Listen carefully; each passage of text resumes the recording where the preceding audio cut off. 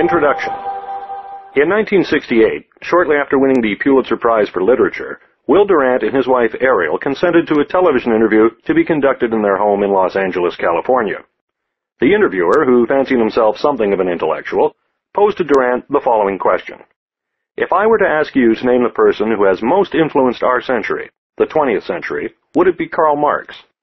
Durant paused for a moment, and then replied, well, if you use the word in its largest sense, we would have to give the greatest share of influence to the technical inventors, to men like Edison.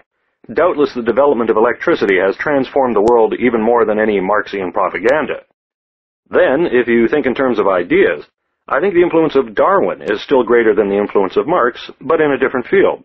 The basic phenomenon of our time is not communism. It's the decline of religious belief, which has all sorts of effects on morals and even on politics, because religion has been a tool of politics. But today in Europe, it ceases to be a tool. It has very little influence in determining political decisions, whereas 500 years ago the Pope was superior in influence to any civil ruler on earth. Later, during the same interview, the interviewer turned to his subject and asked, Dr. Durant, of all the characters populating the story of civilization, whom would you have most liked to have known? Durant contemplated the question seriously, and then, poker-faced, replied, Madame de Pompadour. The interviewer was dumbfounded. Why is that? He asked. A twinkle came to Durant's eyes as he answered, well, she was beautiful, she was charming, she was luscious. What else do you want? I cite these two anecdotes not simply to reveal Durant's views on the influence of inventors and biologists on human history, nor even his tendency to use wit to disarm journalists who took themselves or their vocations too seriously. He once noted that humor is akin to philosophy, for they are both viewpoints born of a large perspective of life, but rather to show that his opinion on assessing the significance of individuals and events from human history was something that was constantly sought after, sometimes twice in the same interview. It is entirely understandable that Durant should find himself asked to answer such questions. Any time a man spends over half a century researching and writing an 11-volume integral history of civilization, it is natural that people are going to want to know what conclusions he has drawn from the enterprise, to know what eras, individuals, and achievements stood out in his mind as being the greatest or most significant. Who, for example, would Durant rate on his roll of honor of human thought as the greatest thinkers in human history? Who would he rate as the truly great poets, the ones that pluck notes upon heartstrings that continue to resonate hundreds and thousands of years after their passing? And what would be the absolute best books one should read in order to receive a meaningful and useful education? Over the course of Durant's career, he responded to the increasing public demand for such qualified assessments by putting pen to paper and crafting a series of essays containing his personal ranking of the 10 greatest thinkers, the 10 greatest poets, the 100 best books for an education, the 10 peaks of human progress, and 12 vital dates in world history. Certain of these essays were published in periodicals, others were presented as lectures to standing-room-only attendees. However, unless you happened to purchase those magazines, or were fortunate enough to attend one of those lectures, it would not have been possible to learn of his conclusions in these matters. Fortunately, all of these essays have been brought together in the greatest minds and ideas of all time. To formulate a ranking system and then apply it to such a broad array of human achievement is a difficult undertaking, to be sure, but Durant, as always, succeeds brilliantly. He not only presents compelling evidence for his selections, but also stimulates the reader to form his or her own opinions and to look beyond immediate surroundings and present culture and into a timeless realm, which he called the country of the mind. A sort of cerebral retirement home, wherein the heroes of our species dwell after having served their time and purpose in the respective eras, and where to be human is something to be lauded. Indeed, the title of the first chapter of this book serves to frame its very thesis, A Shameless Worship of Heroes. The philosophy that resonates from the pages of all of Durant's books, but most particularly in the greatest minds and ideas of all time, is unabashedly pro-human, and serves to underscore the splendor of our intellectual and artistic heritage. In fact, Durant was known as the gentle philosopher and the radical saint, as he always sought to report on the positive achievements in human events and history. In a sentence, Durant chose to illuminate with his pen the mountain peaks of greatness in our species' history. The Greatest Minds and Ideas of All Time is a book containing the absolute best of our heritage, passed on for the edification and benefit of future generations. Replete with Durant's renowned erudition, wit, and unique ability to explain the profoundest of events and ideas in simple and exciting terms. It is a book that serves both as a wonderful introduction to the writings of Will Durant and as a summing up, a quantification of genius, a travel guide to the must-see stops in the landscape of human history. In many respects, this book is a wonderful and logical companion volume to Durant's Heroes of History. Most notably, whereas Heroes of History is an overview of over 100 centuries of human achievement, The Greatest Minds and Ideas of All Time provides Durant's personal assessment of it.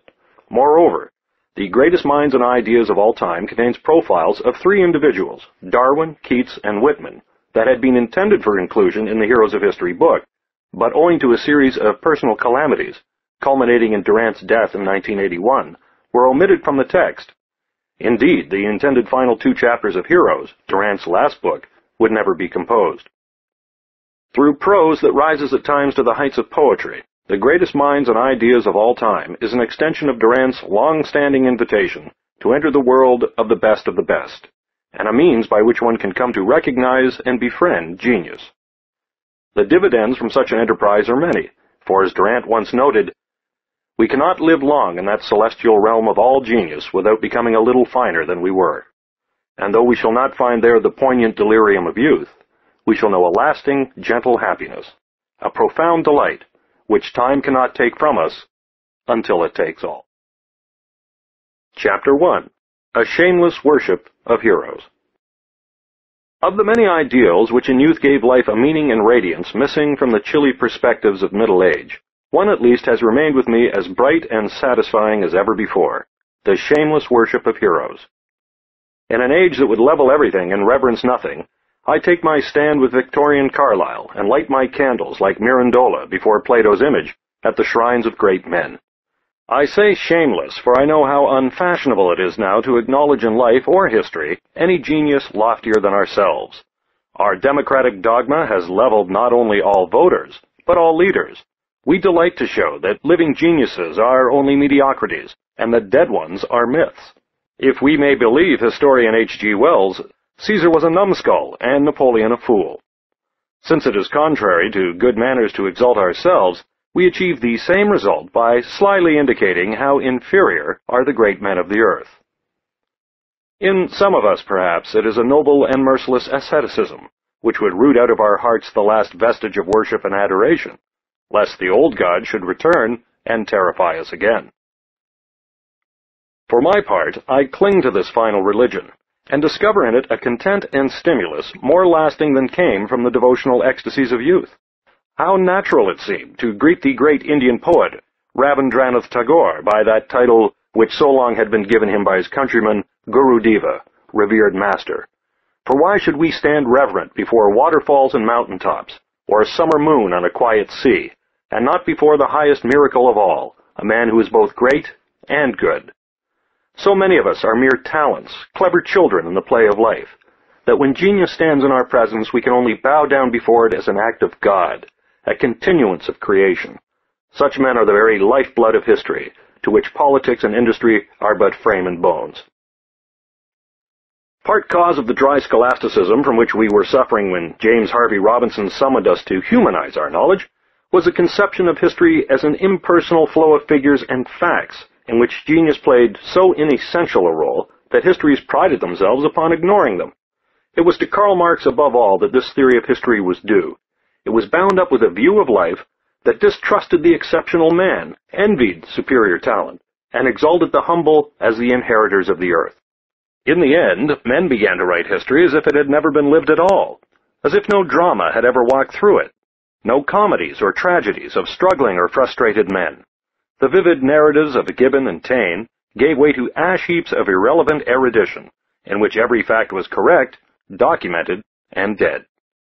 No, the real history of man is not in prices and wages, nor in elections and battles, nor in the even tenor of the common man. It is in the lasting contributions made by geniuses to the sum of human civilization and culture.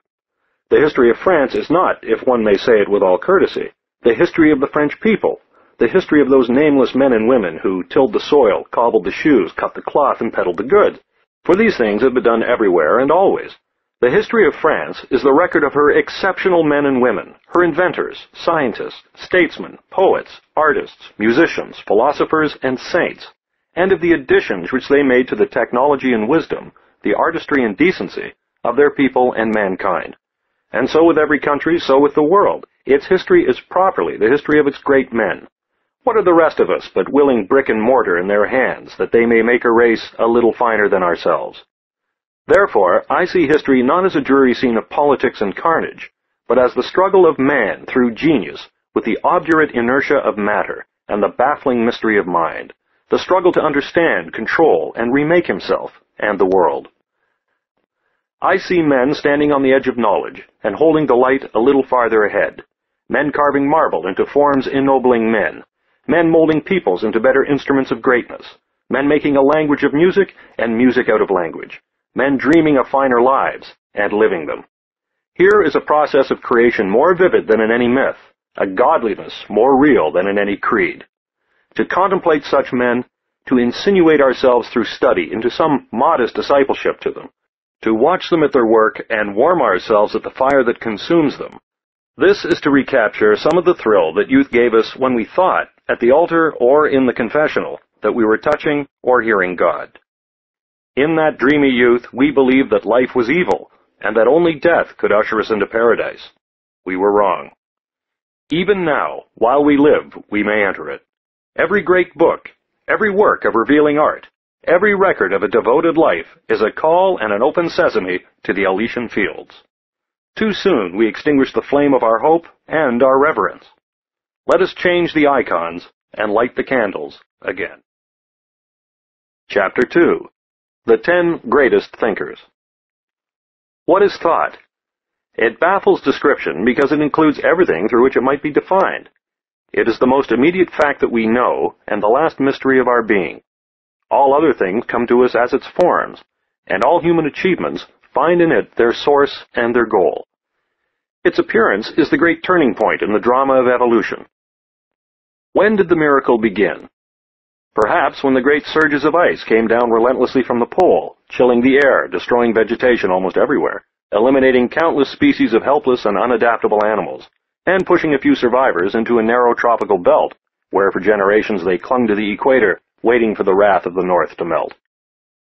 Probably it was in those critical days when all the old and wanted ways of life were nullified by the invading ice, and inherited or traditional patterns of behavior found no success in an environment where everything was altered, that animals with comparatively complete but inflexible instinctive equipment were weeded out because they could not change within to meet the change outside, while the animal we call man, dowered with a precarious plasticity, learned and rose to an unquestioned supremacy over all the species of the forest and the field. It was on some such life-and-death emergency as this, presumably, that human reasoning began. That same incompleteness and adaptability of native reactions which we see today in the infant, which makes it so inferior to a newborn animal but leaves it in recompense the possibility of learning, that same plasticity saved man and the higher mammals, while powerful organisms like the mammoth and the mastodon, that had prowled about hitherto supreme, succumbed to the icy change and became mere sport for paleontological curiosity. They shivered and passed away, while man, puny man, remained. Thought and invention began. The bewilderment of baffled instinct begot the first timid hypotheses, the first tentative putting together of 2 and 2, the first generalizations, the first painful studies of similarities of quality and regularities of sequence, the first adaptation of things learned to situations so novel that reactions instinctive and immediate broke down in utter failure. It was then that certain instincts of action evolved into modes of thought and instruments of intelligence. What had been watchful waiting or stalking a prey became attention. Fear and flight became caution and deliberation. Pugnacity and assault became curiosity and analysis. Manipulation became experiment. The animal stood up erect and became man, slave still to 1,000 circumstances, timidly brave before countless perils, but in his precarious way destined henceforth to be lord of the earth. The adventure of human reason. From that obscure age to our own place and time, the history of civilization has been the adventure of human reason. At every step on the stairway of progress, it was thought that lifted us, slowly and tentatively, to a larger power and a higher life. If ideas do not determine history, inventions do, and inventions are determined by ideas. Certainly it is desire, the restlessness of our insatiable wants, that agitates us into thinking. But however motivated or inspired, it is thought that finds a way. We need not settle, then, the ancient dispute between those hero worshippers like Carlyle and Nietzsche, who interpret history in terms of great men, and those hero scorners who, like Spencer and Marx, see only economic causes behind historical events. We may be sure that no pressure of economic circumstance would have ever sufficed to advance mankind if the illuminating spark of thought had not intervened. Perhaps Tard and James were right, and all history is a succession of inventions made by genius and turned into conventions by the people, a series of initiatives taken by adventurous leaders and spread among the masses of mankind by the waves of imitation. There is no doubt that at the beginning and summit of every age some heroic genius stands, the voice and index of his time, the inheritor and interpreter of the past, the guide and pioneer into the future. If we could find in each epoch of unfolding civilization the representative and dominating figure in its thought, we should have a living panorama of our history. But as we face the task of selecting these persons of the drama, about whom the play revolves, a dozen difficulties daunt us. What shall be our test of greatness? How, in the roster of human genius, shall we know whom to omit and whom to name? The criteria. Well, we shall be ruthless and dogmatic here, and though it break our hearts, we shall admit no hero to our list whose thought, however subtle or profound, has not had an enduring influence upon mankind. This must be our supreme test. We shall try to take account of the originality and scope, the veracity and depth of each thinker's thought, but what we must bear in mind above all is the extent and persistence of his influence upon the lives and minds of men. Only so can we control in some measure our personal prejudices and arrive at some moderate impartiality in our choice. And now, how shall we define a thinker? Presumably, the word will embrace philosophers and scientists. But only these? Shall we include men like Euripides, or Lucretius, or Dante, or Leonardo, or Shakespeare, or Goethe? No, we shall bow humbly to such great names and class them, despite the reach and fathom of their thought, as only secondarily thinkers, as artists, first and above all. Shall we include such immensely influential leaders as Jesus, or Buddha, or Augustine, or Luther? No, these founders and renewers of religion would overlap our term. It was not thought or reason, but feeling and noble passion, a mystic vision and an incorrigible faith that made them, from their little foot of earth, move the world. Shall we admit into our council of 10 those great men of action, whose names ring down the corridor of history, men like Pericles, or Alexander, or Caesar, or Charlemagne, or Cromwell, or Napoleon, or Lincoln? No, if we spread the word thinker to catch such heroes in its net, we shall deprive it of its distinctive meaning, and shall fail to catch the significance of thought. We must embrace within it philosophers and scientists alone. We shall seek for those men who, by their thinking, rather than by their action or their passion, have most influenced mankind. We shall search for them in the quiet places of the world, far from the madding crowd, in those obscure corners where great thoughts came to them, quote, as on doves' feet, close quote, and where for a moment they saw, as in a transfiguration, the countenance of truth. Who, then, shall be first? Number 1, Confucius. At once our doubts and quarrels begin. By what canon shall we include Confucius and omit Buddha and Christ? By this alone, that he was a moral philosopher rather than a preacher of religious faith, that his call to the noble life was based upon secular motives rather than upon supernatural considerations, that he far more resembles Socrates than Jesus.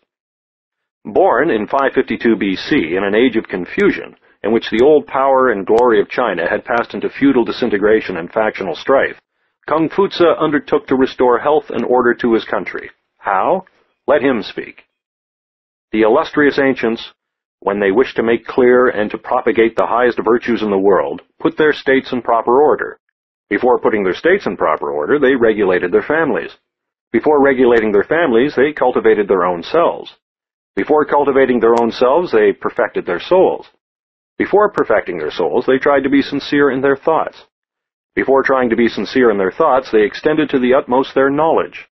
Such investigation of knowledge lay in the investigation of things, and in seeing them as they really were. When things were thus investigated, knowledge became complete. When knowledge was complete, their thoughts became sincere.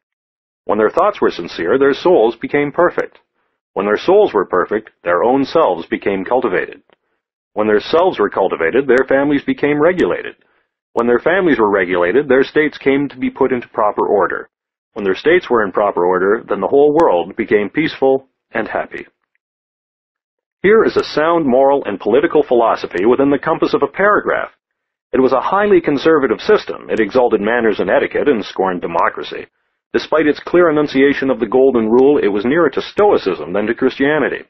A pupil having asked him, should one return good for evil, Confucius replied, quote, with what then will you recompense kindness? Return good for good, and for evil, justice. Close quote. He did not believe that all men were equal. It seemed to him that intelligence was not a universal gift. As his pupil Mencius put it, that whereby man differs from the lower animals is little. Most people throw it away. The greatest fortune of a people would be to keep ignorant persons from public office and secure their wisest men to rule them. A great city, Chengtu, took him at his word and made him magistrate. A marvelous reformation, we are told, ensued in the manners of the people. There was an end of crime. Dishonesty and dissoluteness hid their heads. Loyalty and good faith became the characteristic of the men, chastity and docility of the women. It is too good to be true, and probably it did not last very long. But even in his lifetime, Confucius's followers understood his greatness and foresaw the timeless influence he was to have in molding the courtesy and poise and placid wisdom of the Chinese. His disciples buried him with great pomp. A multitude of them built huts near his grave and remained there, mourning as for a father, for nearly 3 years. When all the others were gone, Si Kung, who had loved him beyond the rest, continued by the grave for 3 years more, alone. Number 2. Plato. And now we are faced with new problems. Whole civilizations confront us in which we can find no dominating name, no powerful secular personality voicing and forming his people with thought. It is so in India and among the Jews, and among the nomad races of Asia Minor's Fertile Crescent. We have a Buddha, an Isaiah, a Jesus, and a Mohammed, but we have no world scientist, no world philosopher. And in another case, perhaps the most lasting and marvelous civilization the world has ever known, we have 100 pharaohs and innumerable relics of a varied art. But no name stands out as that of one who brought the past into the perspective of wisdom and stamped his influence upon the intellectual development of his nation. We have to pass respectfully by these peoples and these centuries and consider the glory of Periclean Greece. Why do we love Plato? Because Plato himself was a lover, lover of comrades, lover of the intoxication of dialectical revelry, passionate seeker of the elusive reality behind thoughts and things. We love him for his unstinted energy, for the wild nomadic play of his fancy, for the joy which he found in life and all its unredeemed and adventurous complexity. We love him because he was alive every minute of his life and never ceased to grow. Such a man can be forgiven for whatever errors he has made. We love him because of his high passion for social reconstruction through intelligent control, because he retained throughout his 80 years that zeal for human improvement, which is for most of us the passing luxury of youth, because he conceived philosophy as an instrument not merely for the interpretation, but for the remolding of the world. We love him because he worshipped beauty as well as truth, and gave to ideas the living movement of drama, and clothed them in all the radiance of art. Here, in the Republic and the dialogues, is such a riotous play of the creative imagination as might have made a Shakespeare. Here is imagery squandered with lordly abandon. Here is humor such as one misses in our ponderous modern philosophers. Here is no system, but all systems. Here is one abounding fountainhead of European thought. Here is prose as strong and beautiful as the great temples where Greek joy disported itself in marble. Here literary prose is born, and born adult. Plato, then, must be our second name, but we shall have to defend him against a very reasonable challenge. What of old Socrates, almost the father and surely the greatest martyr of philosophy? It will seem ridiculous to omit him from a list which will include heroes not half so great as he. The reader must not be shocked to learn that Socrates is half a myth and only half a man. A learned Frenchman, M. Dupuy, in La Légende Socratique, has reduced the noble gadfly to the misty historical status of Achilles, Oedipus, Romulus, and Siegfried. No doubt when we are dead, some careful and conscientious scholar will prove that we never existed. But we may be certain that in good measure Socrates owes his fame as a philosopher to the creative imagination of Plato, who used the magnificent idler as the mouthpiece of his views. How much of Plato-Socrates was Socrates, and how much of it was Plato, we shall probably never know. Let us take Plato as implying both. His dialogues are among the most precious possessions of mankind. Here, for the first time, philosophy took form, and by the very exuberance of youth, achieved a perfection unrivaled in after days. Do you wish to hear noble discourse of love and friendship? Read the Lysis, the Charmides, and the Phaedrus. Would you know what a great and tender soul, the Platonic Socrates, thought of another life?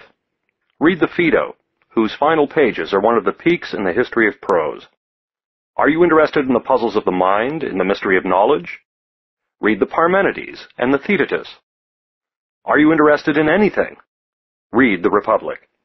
Here you shall find metaphysics, theology, ethics, psychology, theory of education, theory of statesmanship, theory of art.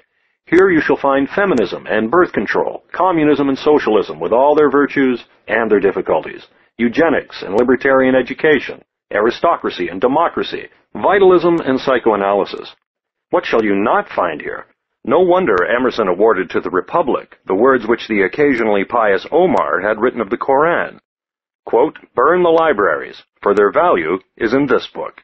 Close quote. As to Plato's influence, how can we doubt? Consider the academy which he founded, the first and longest-lived of the universities of the world. Consider the perpetual revival of Plato's philosophy from the Neoplatonists of Alexandria to the Cambridge Platonists of England. Consider the permeation of Christian theology with Platonic thought and symbolism, and the dominance of Plato in the culture of the earlier Middle Ages. Consider the enthusiastic Platonism of the Renaissance, when Lorenzo's table recaptured some of the glory of the symposium, and Pico della Mirandola burned candles devoutly before the master's image. Consider that at this moment, in 100 countries and 1,000 cities, 100,000 students, young and old, are absorbed in the Republic or the dialogues, are being slowly and gratefully molded into a sensitive wisdom by the ardor and subtlety of Plato. Here is an immortality of the soul, which makes almost insignificant the passing of the flesh. Number 3. Aristotle. All the world would agree that Aristotle must be in our list. The Middle Ages called him the philosopher, as if to say that he embodied the type at the summit of its perfection. It is not that we love him. The text he has left behind him expounds so monotonously a passionless moderation that after feeling the radiance of Plato we freeze at the touch of the Stagirite's tempered mind. But it is unfair to rate him by his books. We know now that they were but hasty notes made sometimes by himself, sometimes by his students, for the guidance or remembrance of his lectures. It would be absurd to judge him by comparing these technical fragments with the vivid dialogues through which Plato won for the first time a public audience for philosophy. But let us once overcome this barrier of scholastic terminology and scornfully concentrated thought, and we shall find ourselves in the presence of an intellect of almost unbelievable depth and range. Here is a circumnavigation of the globe such as no mind has accomplished since. Here, every problem in science and philosophy has its consideration, its illumination, and a defensible solution. Here knowledge is brought together as if through 1,000 spies, and coordinated into a united vision of the world. Here the phraseology of philosophy is born, and today it is hardly possible to think without using the mintage of Aristotle's brain. Here is wisdom, calm, temperate, and well-nigh complete, as of a limitless intelligence majestically overspreading life. Here are new sciences, founded with almost casual ease, as if these supreme creations of the human intellect were but the recreations of a philosopher. Here it is that biology appears, and embryology, and logic. Not that no man had ever thought of these matters before, but that none had controlled his thinking with patient observation, careful experiment, and systematic formulation of results. Barring astronomy and medicine, the history of science begins with the encyclopedic labors of the tireless Stagirite. Confucius alone has had as great an influence. Everybody knows how, at Alexandria and in Imperial Rome, the work of Aristotle became the foundation of advancing science. How in the 13th century his philosophical writings brought by the invading Moors to reawaken Europe played a fertilizing role in the development of scholastic philosophy. How the great summae of that virile age were only adaptations of the metaphysics and the organon. How Dante placed Aristotle first among all thinkers, quote, master of those who know, close quote. How Constantinople brought the last lost treasures of his thought to the eager students of the Renaissance, and how this quiet sovereignty of one man over a millennium of intellectual history came to an end only with the audacious irreverence of Occam and Ramus, the experimental science of Roger Bacon, and the innovating philosophy of Francis Bacon. We shall not find again in this tour of the world upon which we are engaged another name that so long inspired and enthralled the minds of men. Number 4. St. Thomas Aquinas. So, Greece flits by, and we come to Rome. Who are the great thinkers there? Lucretius, first and finest of all, yet, because his philosophy was not his own, but with modest candor was ascribed to Epicurus, and because his influence upon his own people and upon posterity was esoteric and sporadic, touching only the topmost minds, we shall have to let him stand outside our circle, consoled with his high place in the literature of the world. And as to Seneca and Epictetus and Aurelius, they too were echoes of the Greeks, adapters of Zeno's apathy to a dying Rome.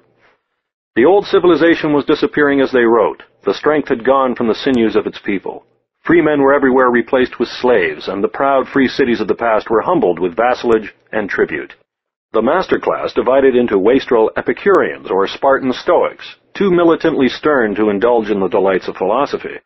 Suddenly, the ancient edifice collapsed, and European civilization lay in ruins. It began again when the Church healed the strife of factions with the mystic authority of the Word, and brought men back from the battlefields to a settled life. The emperors passed, the popes remained. The legions marched no longer, but the monks and missionaries of the rising faith created quietly a new order in which thought could grow once more. How long and dreary was that second adolescence of the conscious European mind! Even today we are so precariously established in enlightenment that we can yet feel, as if in memory, the fearful groping of those many years. And then trade grew. Towns graduated into cities, schools into universities. Again, it was possible for some portion of mankind to be freed from toil for the leisure and luxury of thought. Abelard stirred half a continent with his eloquence. Bonaventure and Anselm laid down in majestic theology the rationale of medieval faith.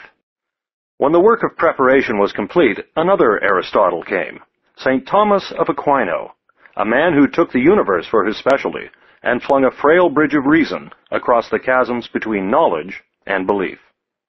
What Dante did to the hopes and fears of the Catholic Renaissance, Aquinas did for its thought, unifying knowledge, interpreting it, and focusing it all upon the great problems of life and death.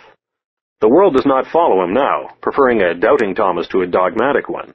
But there was a time when every intellect honored the angelic doctor, and every philosophy took his gigantic Summe as its premises. Even today, in 100 universities and 1,000 colleges, his thought is reverenced as still sounder than science, and his philosophy is the official system of the most powerful church in Christendom.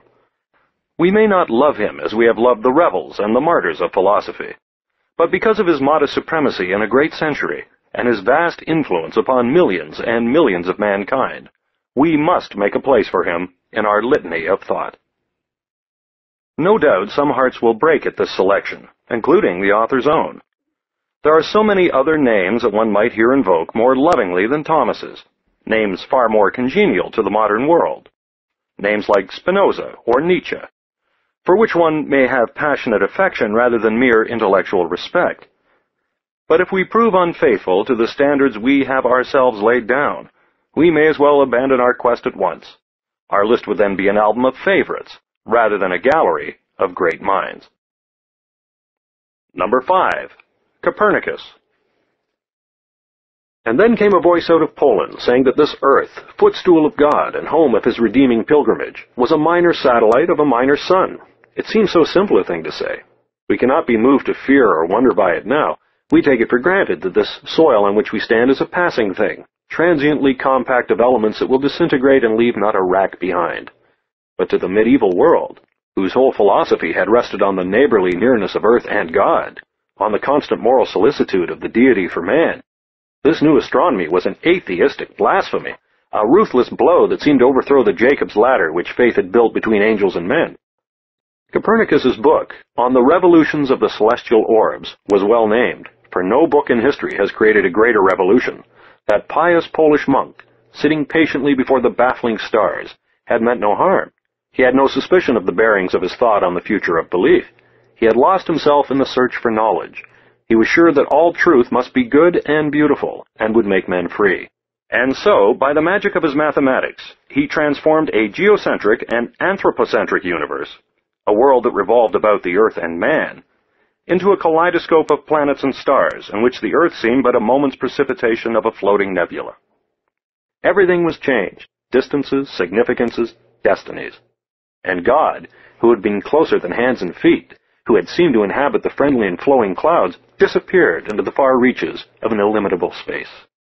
It was as if the walls of a man's house had been torn down by some blind and angry wind, leaving him unsheltered in the darkness of infinity.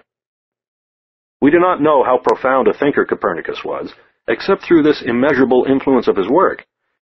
With him, modernity begins. With him, secularism begins.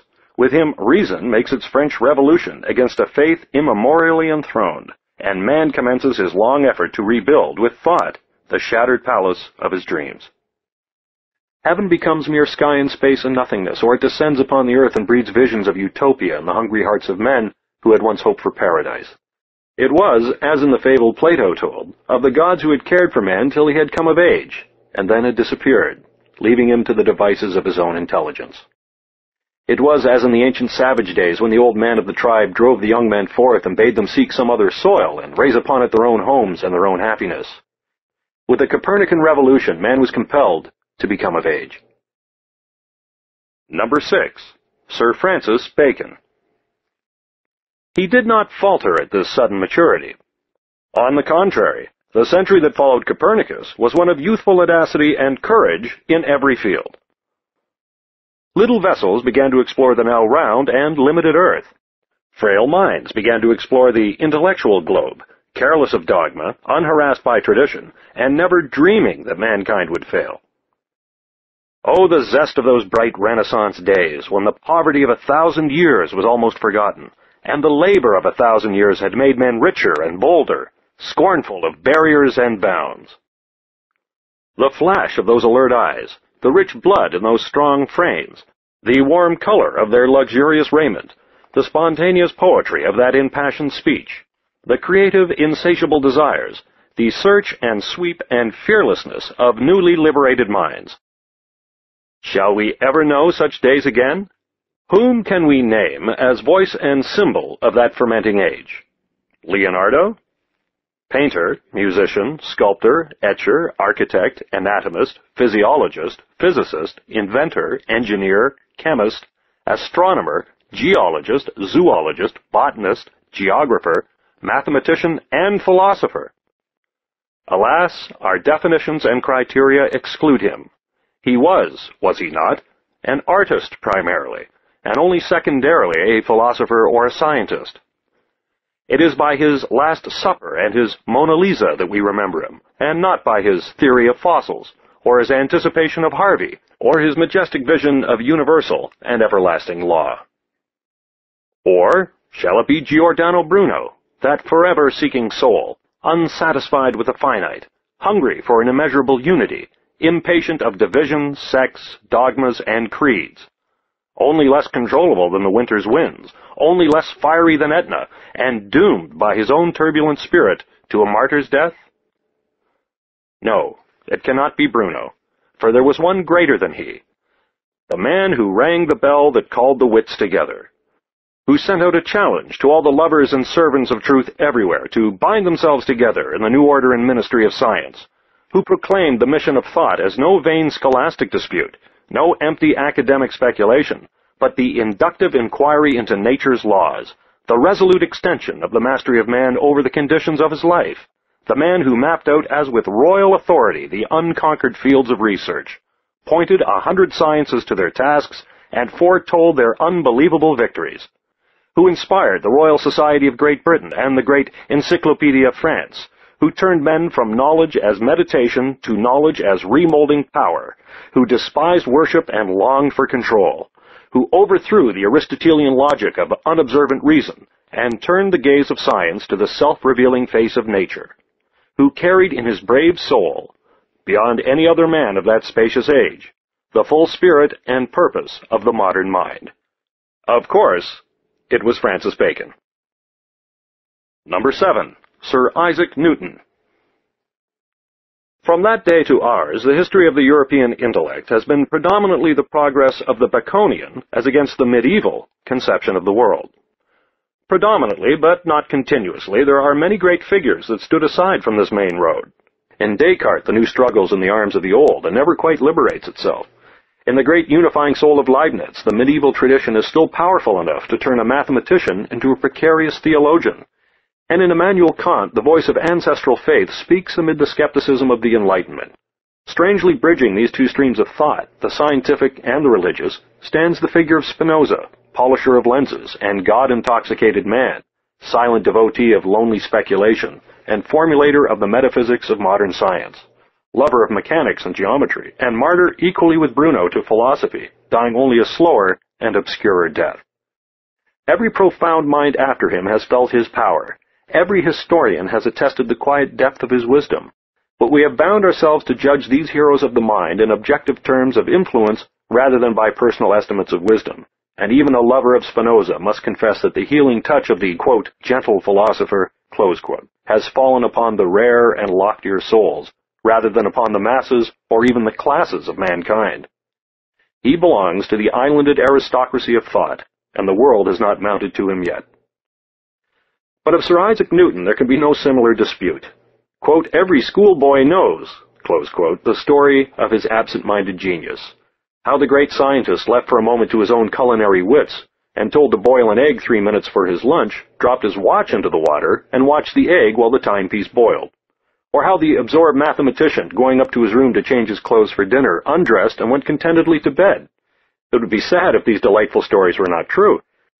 Not so many schoolboys know that Newton's Principia marked the quiet assumption by science of its now unchallenged mastery over modern thought. That the laws of motion and mechanics, as established by Newton, became the basis of all later practical advance. Of that recorded surface of the earth, and that extended and intenser life, which are the miracles of science in our day. The discovery of gravitation illuminated the whole world of astronomy, and brought the bright confusion of the stars into an almost organic unity. Quote, not long ago, close quote, said Voltaire, quote, a distinguished company were discussing the trite and frivolous question, close quote. Alas, this is an untimely quotation. Quote, who was the greatest man? Caesar, Alexander, Tamerlane, or Cromwell? Someone answered that without doubt it was Isaac Newton, and rightly, for it is to him who masters our minds by the force of truth, and not to those who enslave them by violence, that we owe our reverence. Close quote. Even in his lifetime, the world understood that Newton belonged to its heroes. Number 8. Voltaire. It was Voltaire who introduced to France the mechanics of Newton and the psychology of Locke, and thereby began the great age of the Enlightenment. It will shock scholastic minds to see Voltaire included among the supreme thinkers of mankind. They will protest that his thought was borrowed rather than original, and that his influence was immoral and destructive. But which of us is original except in form? What idea can we conceive today that has not enjoyed in one garb or another a hoary antiquity of time? It is easier to be original in error than in truth, for every truth displaces 1,000 falsehoods. An honest philosopher will admit, like Santayana, that truth in its outlines is as old as Aristotle, and that all we need do today is to inform and vary the design with our transient needs. Did not Spinoza, profoundest of modern thinkers, take the essentials of his thought from Bruno, Maimonides, and Descartes? Did not Ramus defend, as his thesis for the doctorate, the modest proposition that everything in Aristotle is false, except that which he pilfered from Plato? And did not Plato, like Shakespeare, borrow lavishly from every store, making these stolen goods his own by transforming them with beauty?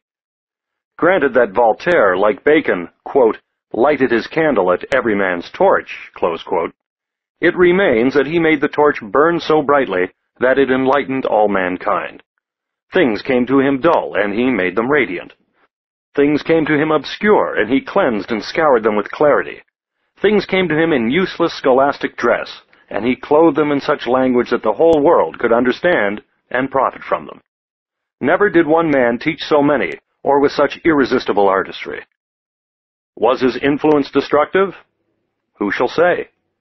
Shall we abandon here the objectivity of judgment we proudly assumed, and reject the laughing philosopher of Ferney because his thought was different from our own? But here we have sacrificed Spinoza, though some of us swear by his philosophy. Sacrificed him because his influence has been, though deep, too narrowly confined. Evidently we must ask of Voltaire, not do we accept his conclusions, but did the world accept them? Did his thinking mold the educated humanity of his age and his posterity? It did. There can be little doubt of it. Louis XVI, seeing in his Temple prison the works of Voltaire and Rousseau, said, quote, "Those two men have destroyed France," close quote, meaning despotism.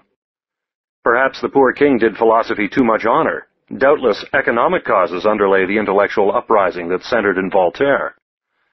But just as physiological decay leads to no action unless it sends its message of pain to consciousness, so the economic and political corruption of Bourbon France might have proceeded to utter national disintegration, had not 100 virile pens brought home the state of affairs to the conscience and consciousness of their country. And in that great task, Voltaire was commander-in-chief. All the rest willingly acknowledged his lead, and did his bidding proudly. Even the mighty Frederick greeted him as, quote, "the finest genius that the ages have borne," close quote. Beneath the recrudescence of ancient beliefs amid which we live, the influence of Voltaire quietly persists. As all Europe in his century bowed to the scepter of his pen, so the great leaders of the mind in later centuries have honored him as the fountainhead of intellectual enlightenment in our time. Nietzsche dedicated one of his books to him, and drank deeply at the Voltairean spring. Anatole France formed his thought, his wit, and his style on the 99 volumes which the great sage left behind him. And Brandeis, aged survivor of many a battle in the War of Liberation, gives some of his dying years to a forgivably idolatrous biography of the great emancipator of Ferney. When we forget to honor Voltaire, we shall be unworthy of freedom. Number 9. Immanuel Kant. Nevertheless, there was another side to this irrepressible conflict between simple faith and honest doubt. Something remained to be said for the creeds which the Enlightenment had apparently destroyed. Voltaire himself had retained a sincere belief in a personal deity, and had raised, quote, "to God," close quote, a pretty chapel at Ferney. But his followers had gone beyond him, and when he died, materialism had pursued every rival philosophy from the field. Now there are two modes of approach to an analysis of the world. We may begin with matter, and then we shall be forced to deduce from it all the mystery of mind, or we may begin with the mind, and then we shall be forced to look upon matter as merely a bundle of sensations. For how can we know matter except through our senses? And what is it then for us but our idea of it? Matter, as known to us, is but a form of mind. When Berkeley for the first time clearly announced this novel conclusion to the world, it made a stir among the pundits, and it seemed to offer a splendid exit from the infidelity of the Enlightenment. Here was a chance to reassert the primacy of mind, to reduce its threatening enemy to a mere province in its realm, and so to restore the philosophical basis of religious belief and immortal hope. The supreme figure in this idealistic development was Immanuel Kant, perfect archetype of the abstract philosopher. Kant, who traveled much in Königsberg, and from its promenaded streets saw the starry heavens melt into a half-unreal phenomenon, transfigured by perception into a subjective thing. It was Kant who labored best to rescue mind from matter, who argued so irrefutably, because so unintelligibly, against the uses of pure reason, and who, by the prestidigitation of his thought, brought back to life, magician-wise, the dear beliefs of the ancient faith. The world heard him gladly, for it felt that it could live by faith alone, and did not love a science that merely darkened its aspirations and destroyed its hopes. Throughout the 19th century, the influence of Kant grew, time and again. When rationalism and skepticism threatened the old citadels, men fled for strength and refuge back to Kant. Even so, matter-of-fact a man as Schopenhauer, and rabid a heretic as Nietzsche, accepted him, and looked upon his reduction of the world to mere appearance as the indispensable preliminary of every possible philosophy. So vital was Kant's work that in its outlines and its bases it remains to our own day unshaken and intact.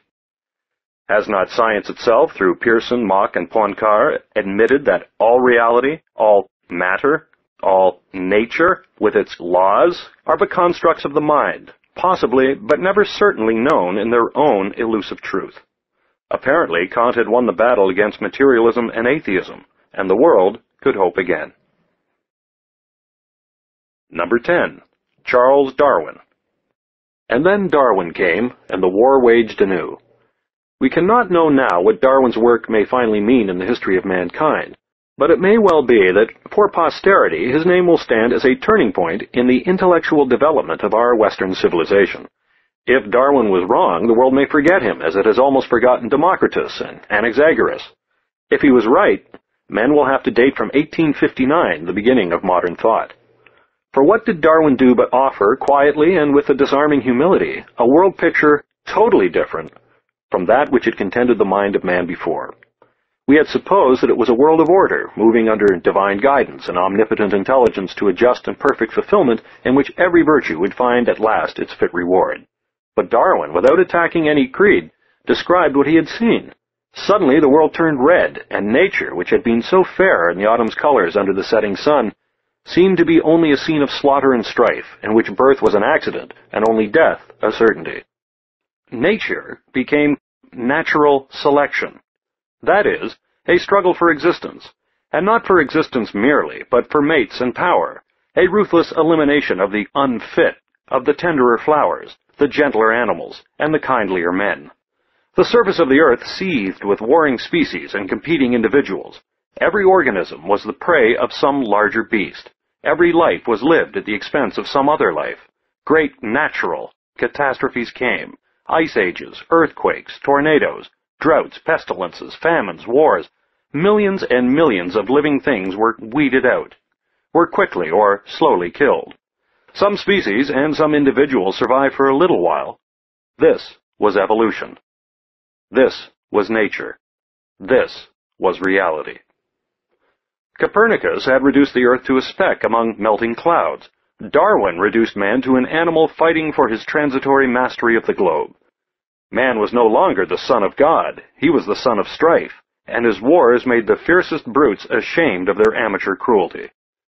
The human race was no longer the favored creation of a benevolent deity. It was a species of ape, which the fortunes of variation and selection had raised to a precarious dignity, and which in its turn was destined to be surpassed and to disappear.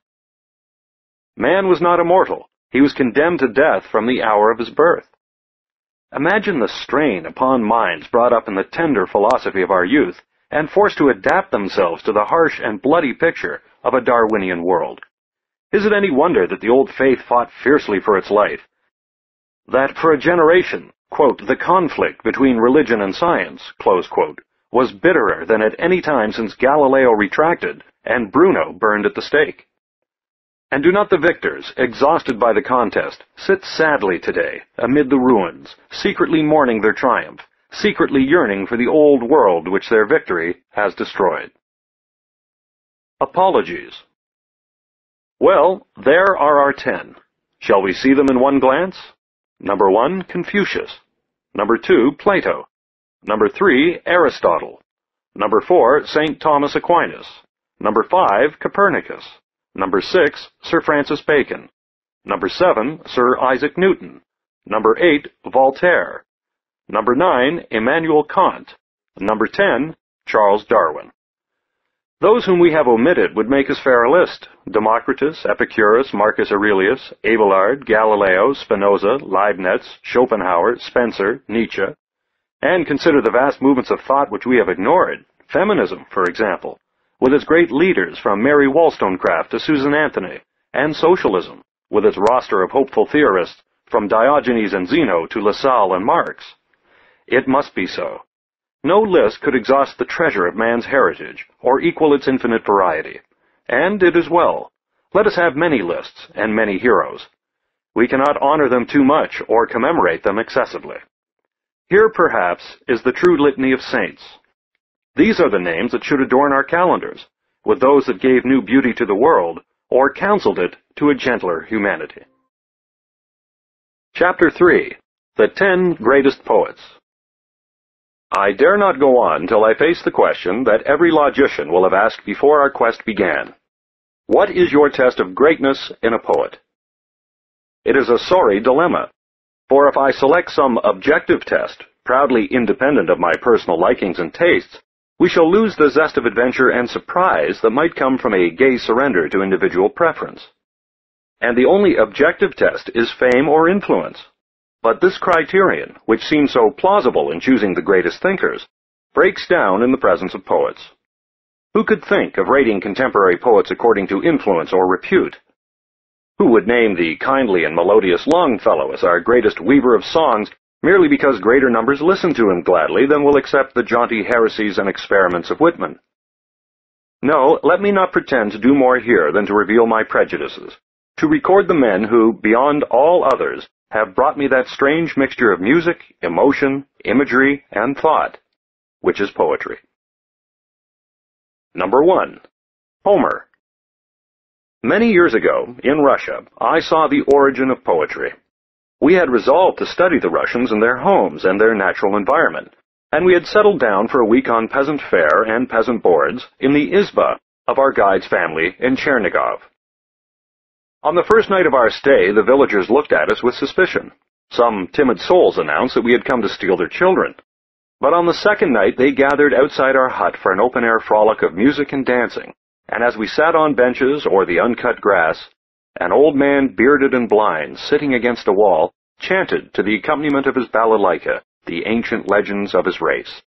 It was a plaintive narrative, always ending on a minor tone that invited the leisurely continuance of the tale, like some great revolving wheel whose impetus of motion repeatedly suffices to give it another turn. And as I listened, I thought I saw Homer singing to the Greeks the fall of Troy. In this simple and musical way, with rhythm aiding memory, man transmitted and ornamented his history before writing came. In the days of the gods, history was sublime enough for poetry. The story of human love and war, refulgent with heavenly interest from the participation of deities, lifted the accumulative narratives of many traveling bards into the epics that we know as the Iliad and the Odyssey. Homer was probably one of the singers who chanted these commemorative songs. We give his name to all the poets who compose these tales because we are at ease with unity and dislike the fragmentariness of truth. Every nation's literature begins with such epics, Vedas or sagas, Ramayanas, Mahabharatas, Nibelungenlieds, Beowulfs, or Chansons de Roland. They are as natural to a nation's childhood as to an individual's. They take the place of those patriotic histories in which one's country is always right, wins every battle, and is especially beloved of God. It seems unimportant and irrelevant that the tale as Homer tells it is not true, that his men and women, and even some of his deities, are apparently the creatures of his lordly imagination. It is so well invented and so vivaciously recounted that if the facts were different, so much the worse for the facts. Beauty has its rights as well as truth, and the Iliad is more important than the Trojan War. Granted that Helen was but a name or an inspiring diplomatic phrase, and that the real objective of the warring Greeks was not a lovely rake but a strategic port. Nevertheless, 7 Troys lie buried in the earth, while Helen is an immortal synonym of loveliness, potent still to launch 100,000 books upon that greatest of all oceans, ink. Nor does it matter that these ancient epics are not complex in art or thought. They were addressed to the ear, not to the mind, and to the people, not to subtle lords. They had to be understood as soon as heard, and they had to be carried onward with vigorous action. Today, we lead intricate and often introverted lives, in which action, as the Greeks knew it, is a rare exception, found chiefly in the press and gathered from afar. Man is now an animal that stops and thinks. Therefore, our literature is an analysis of motives and thought. It is in mental conflict that we find the profoundest wars and the darkest tragedies. But in Homer's day, life was action, and Homer was action's prophet. His verse and style are almost dictated by action. Through his turbulent hexameters, the story runs like some broad and powerful stream, so that, when at last we have learned the genealogy of the heroes and the gods, we are caught and held by the poem as by some swift Niagara. And yet, in the midst of the battles, comes such quiet poetry as this, fair even in our lame rendition. Thus made harangue to them Hector, and roaring the Trojans applauded. Then from the yoke loosed their war steeds sweating, and each by his chariot tethered his horses with thongs. And then they brought from the city, hastily, oxen and goodly sheep, and wine honey-hearted. Firewood they gathered withal, and then from the plain to the heavens, rose on the winds the sweet savour, and these by the highways of battle, hopeful sat through the night, and many their watchfires burning. Even as when in the sky the stars shine out round the night orb, wondrous to see, and the winds are laid, and the peaks and the headlands tower to the view, and the glades come out, and the glorious heaven stretches itself to its widest, and sparkle the stars multitudinous, gladdening the heart of the toil-wearied shepherd. Even as countless, twixt the black ships and the river Xanthus, glittered the watchfires, built by the horse-taming Trojans at Ilium. Meanwhile the war-wearied horses, champing spelt and white barley, close by their chariots, waited the coming of gold-throned dawn. Number 2. David. I name the psalmist next. Who he was we do not know, except that he was not David. David was a fascinating brigand who made himself rich with robbery, usurped the throne of Saul, stole other men's wives, broke every commandment, and is honored by posterity as the pious author of the Psalms. But these, quote, songs of praise, close quote, were composed by many hands, and any hand but David's. They were accumulated through centuries by the priests of the temple at Jerusalem, and they were brought together only 150 years before Christ, nearly a millennium after David had ceased to be. No matter who wrote them or when, there they are, the profoundest lyrics in literature, so vivid with ecstasy that even those who doubt all dogmas feel in the blood a strange response to their music still. It is true that they complain too much, that they echo or anticipate Job's wonder why the just should suffer so while the ruthless prosper, that they conceive the deity in a narrow and nationalistic sense, that they beg too pugnaciously for the punishment of enemies, that they coax Jehovah with fulsome praise, reproach him for negligence, and in general picture the God of the Jews and the pilgrims as a commander-in-chief, mighty and terrible in war. And yet, amid these songs of battle, what tender lyrics of humility and sorrow. As for man, his days are as grass, as a flower in the field. So he flourisheth. For the wind passeth over it, and it is gone, and the place thereof shall know it no more.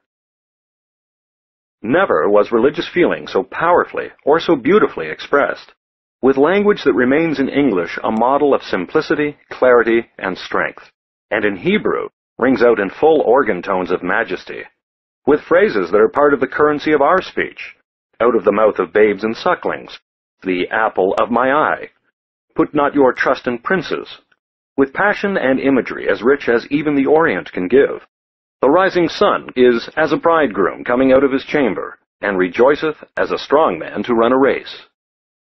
These are the finest songs ever written, and immeasurably the most influential.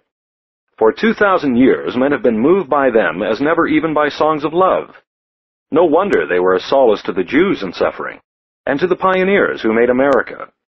How, like a mother's lullaby, full of assurance and repose, is the most famous psalm of all. The Lord is my shepherd, I shall not want. He maketh me to lie down in green pastures. He leadeth me beside the still waters. He restoreth my soul. He leadeth me in the paths of righteousness for his name's sake. Yea, though I walk through the valley of the shadow of death, I will fear no evil, for thou art with me. Thy rod and thy staff, they shall comfort me. Thou preparest a table before me in the presence of mine enemies. Thou anointest my head with oil, my cup runneth over. Surely goodness and mercy shall follow me all the days of my life, and I will dwell in the house of the Lord forever. Number 3. Euripides.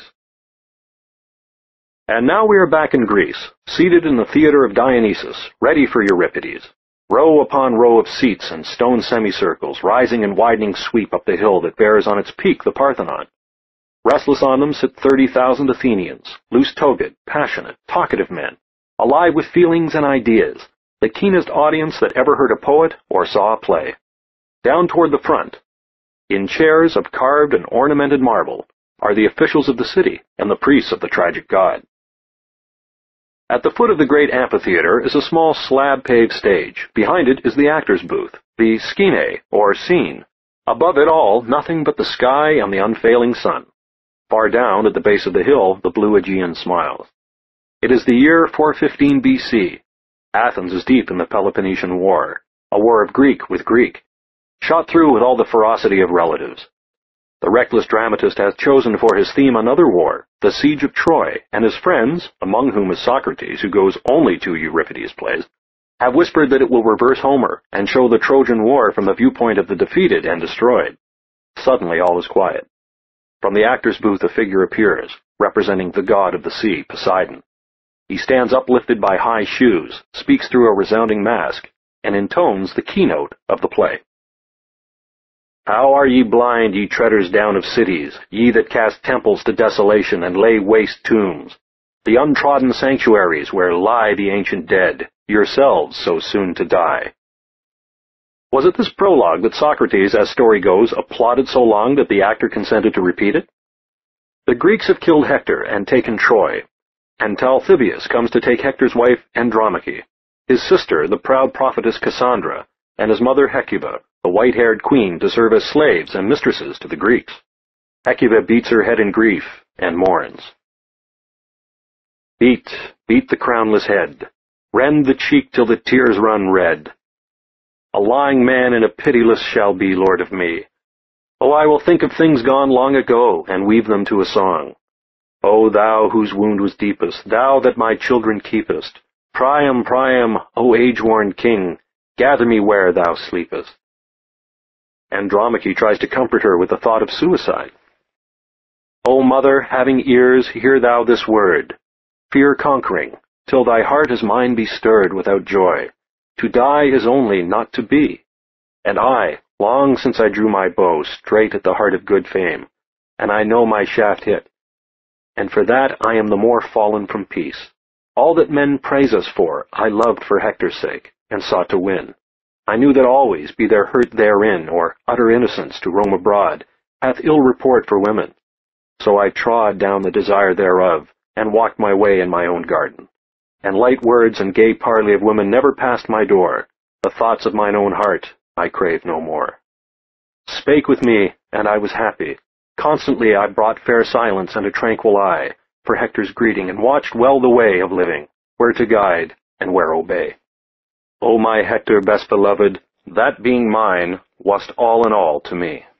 My prince, my wise one, O my majesty of valiance, no man's touch should ever come near me, when thou from out my father's home didst lead me and make me thine, and thou art dead. And I war-flung to slavery and the bread of shame in Hellas over bitter seas. Hecuba reproves her, and suggests the hope that Hector's child, Astyanax, may someday restore his fallen city, but at that moment, Talthybius returns to say that the council of the Greeks, for the security of Hellas, has decided that Astyanax must be flung to his death from the walls of Troy. Andromache, holding the child in her arms, bids it farewell. Thou little thing, that curlest in my arms, what sweet scents cling around thy neck? Beloved, can it be all nothing, that this bosom cradled thee and fostered all the weary nights wherethrough I watched upon thy sickness till I grew wasted with watching? Kiss me, this one time, not ever again. Put up thine arms and climb about my neck, now kiss me lips to lips. O ye have found an anguish that outstrips all tortures of the east, ye gentle Greeks. Quick, take him, drag him, cast him from the wall, if cast ye will. Tear him, ye beasts, be swift. God hath undone me, and I cannot lift one hand to save my child from death. Menelaus enters, looking for Helen, and vowing to kill her on sight. But when she appears, proud and unafraid, still Dia Ganacon, goddess among women, he is drunk at once with her beauty, forgets to murder her, and bids his slaves place her, quote, in some chambered galley, where she may sail the seas, close quote. Then Talthybius returns, bearing the dead body of Hector's child. Hecuba swathes the mangled baby in burial robes, and speaks to it in lines realistic, even in their sentiment. Ah, what a death has found thee, little one! Ye tender arms, the same dear mould have ye as his, and dear proud lips so full of hope and closed forever. What false words ye said at daybreak when ye crept into my bed, called me kind names, and promised, Grandmother, when thou art dead I will cut close my hair, and lead out all the captains to ride by thy tomb. Why didst thou cheat me so? 'Tis I, old, homeless, childless, that for thee must shed cold tears, so young, so miserably dead. Dear God, the pattering welcomes of thy feet, the nursing in my lap, and oh, the sweet falling asleep together. all is gone. How should a poet carve the funeral stone to tell thy story true? There lieth here a babe whom the Greeks feared, and then their fear slew him. Aye, Greece will bless the tale it tells. Oh, vain is man, who glorieth in his joy and hath no fears, while to and fro the chances of the years dance like an idiot in the wind. She wraps the child in the burial garments. Glory of Phrygian raiment, which my thought kept for thy bridal day with some far-sought queen of the East, folds thee forevermore. And over the scene of desolation, the tones of the chorus float in melancholy song. Beat, beat thine head, beat with the wailing chime of hands lifted in time. Beat and bleed for the dead, woe is me for the dead. Here is all the power of Shakespeare, without his range and subtlety, but with a social passion that moves us as nothing in all modern drama can, except the dying lyric. This is a man strong enough to speak out, brave enough, in the very fever of war, to show its futile bestiality, brave enough to show the Greeks to the Greeks as barbarians in victory, and their enemies as heroes in defeat. Quote, Euripides the human, close quote, denouncer of slavery, critic and understanding defender of women, doubter of all certainties and lover of all men. No wonder the youth of Greece declaimed his lines on the street, and captive Athenians won their freedom by reciting his plays from memory. Quote, if I were certain that the dead have consciousness, close quote, said the dramatist Philemon, quote, I would hang myself to see Euripides, close quote. He had not the classic calm and objectivity of Sophocles, nor the stern sublimity of Aeschylus. He bore the same relation to these as the emotional Dostoevsky to the impeccable Turgenev and the titanic Tolstoy. But it is in Dostoevsky that we find our secret hearts revealed, and our secret longing understood. And it is in Euripides that Greek drama, tired of Olympus, came down to earth and dealt revealingly with the affairs of men. Quote, have all the nations of the world since his time, close quote, asked Goethe, quote, produced one dramatist worthy to hand him his slippers? Close quote. Just one. Number 4. Lucretius. 4 centuries pass. We are in an old Italian villa built by a rich nonentity named Memmius, far from the noise of Rome. Back of the house is a quiet court, walled in from the world and shaded against the burning sun. Here is a pretty picture. 2 lads sitting on a marble bench beside the pool, and between them their teacher, all animation and affection, reading to them some majestic and sonorous poem. Let us recline on the lawn and listen, for this is Lucretius, the greatest poet as well as the greatest philosopher of Rome. And what he reads is, says Professor Shotwell, quote, the most marvelous performance in all antique literature, close quote. The De Rerum Natura, a poetical essay on the nature of things. He is reciting an apostrophe to love as the source of all life and all creation. Thou, O Venus, art sole mistress of the nature of things, and without thee nothing rises up into the divine realms of life, nothing grows to be lovely or glad. Through all the mountains and the seas and the rushing rivers and the leafy nests of the birds and the plains of the bending grass, thou strikest all breasts with fond love, and drivest each after its kind to continue its race through hot desire. For so soon as the spring shines upon the day, the wild herd bound over the happy pastures, and swim the rapid stream, each imprisoned by thy charms, and following thee with desire. He is a strange man, this Lucretius, obviously nervous and unstable.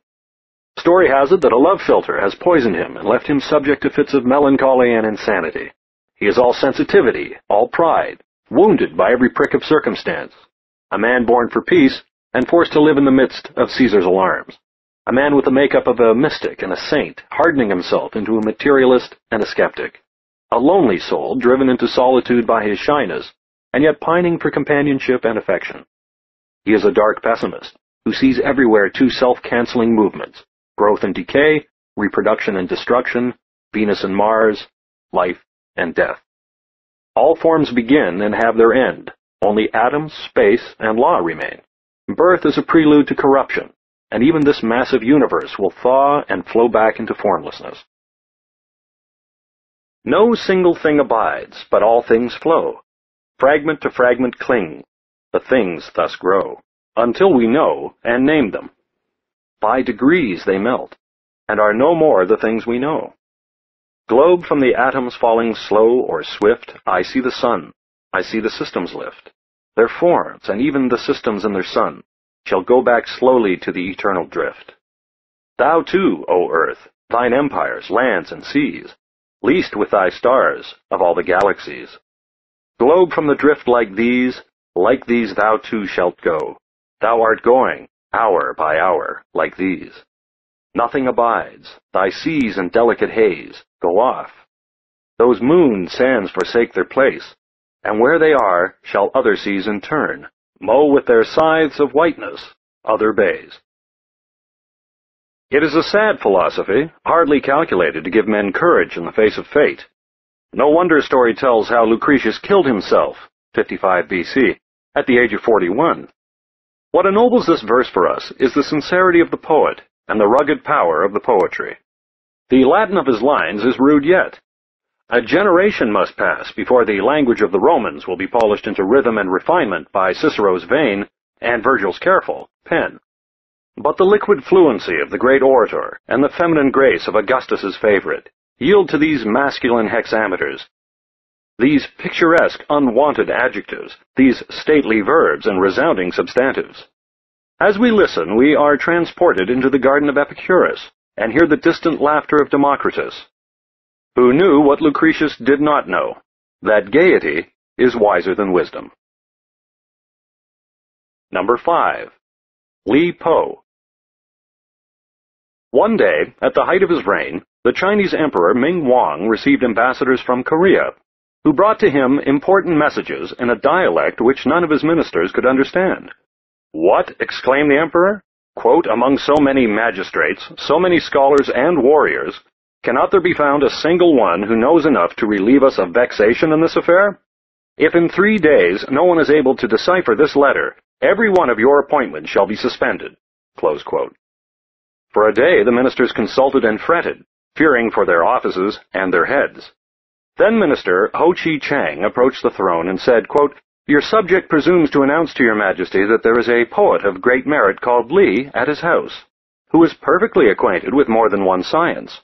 Command him to read this letter, for there is nothing of which he is not capable." Close quote. The emperor ordered Li to present himself at court immediately, but Li refused to come, saying that he could not possibly be worthy of the task since his essay had been rejected by the mandarins at the last examination. The emperor soothed him by conferring upon him the title and robes of a doctor of the first rank.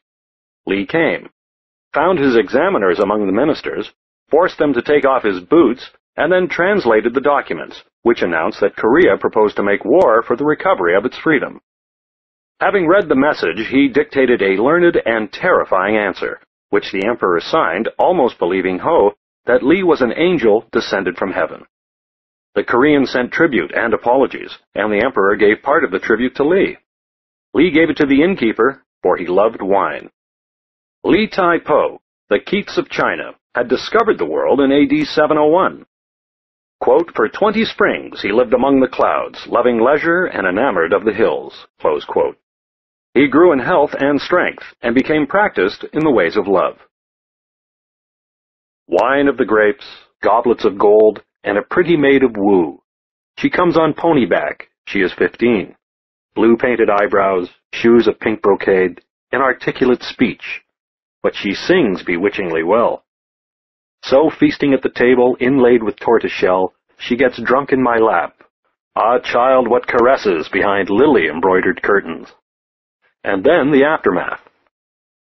"Fair one, when you were here I filled the house with flowers. Fair one, now you are gone, only an empty couch is left. On the couch the embroidered quilt is rolled up. I cannot sleep. It is 3 years since you went. The perfume you left behind haunts me still. The perfume strays about me forever. But where are you, beloved? I sigh, the yellow leaves fall from the branch. I weep, the dew twinkles white on the green mosses." He married, but made so little gold that his wife abandoned him, taking the children with her. Li Po consoled himself with the grape and traveled from city to city, earning crumbs of bread with sheaves of song. Hearing praise of the wine in Naoqing, he made at once for that city, over 300 miles of Chinese, that is, impassable, roads. Everybody loved him, for he spoke with the same pride and friendliness to both paupers and kings. At the capital the emperor befriended him, but could not command him. Says his fellow poet Tu Fu, "As for Li Po, give him a jugful, he will write 100 poems. He dozes in a wine shop on a city street of Chang'an, and though his sovereign calls, he will not board the imperial barge. Please, your majesty, says he, I am a god of wine." He accepted the philosophy of Lu Ling, who desired to be followed always by two servants, one with inexhaustible wine, the other with a spade to bury him wherever he might fall. For, said Lu, quote, "The affairs of this world are no more than duckweed in the river." Close quote. So they soon seemed to Li, for when Ming Wang lost his throne for love, the poet lost a patron, and fled from Chang'an to wander again over the countryside. "Why do I live among the green mountains? I laugh and answer not. My soul is serene. It dwells in another heaven and earth belonging to no man. The peach trees are in flower, and the water flows on." His last years were bitter, for he had never stopped to make money, and in the chaos of revolution and war he found no king to keep from that starvation, which is the natural reward of poetry. In the end, after imprisonment, condemnation to death, pardon, and every experiment in suffering, he found his way to his childhood home, only to die 3 years afterward. Legend, unsatisfied with the common end for so extraordinary a soul, told how he was drowned in a river while attempting to embrace the water's reflection of the moon.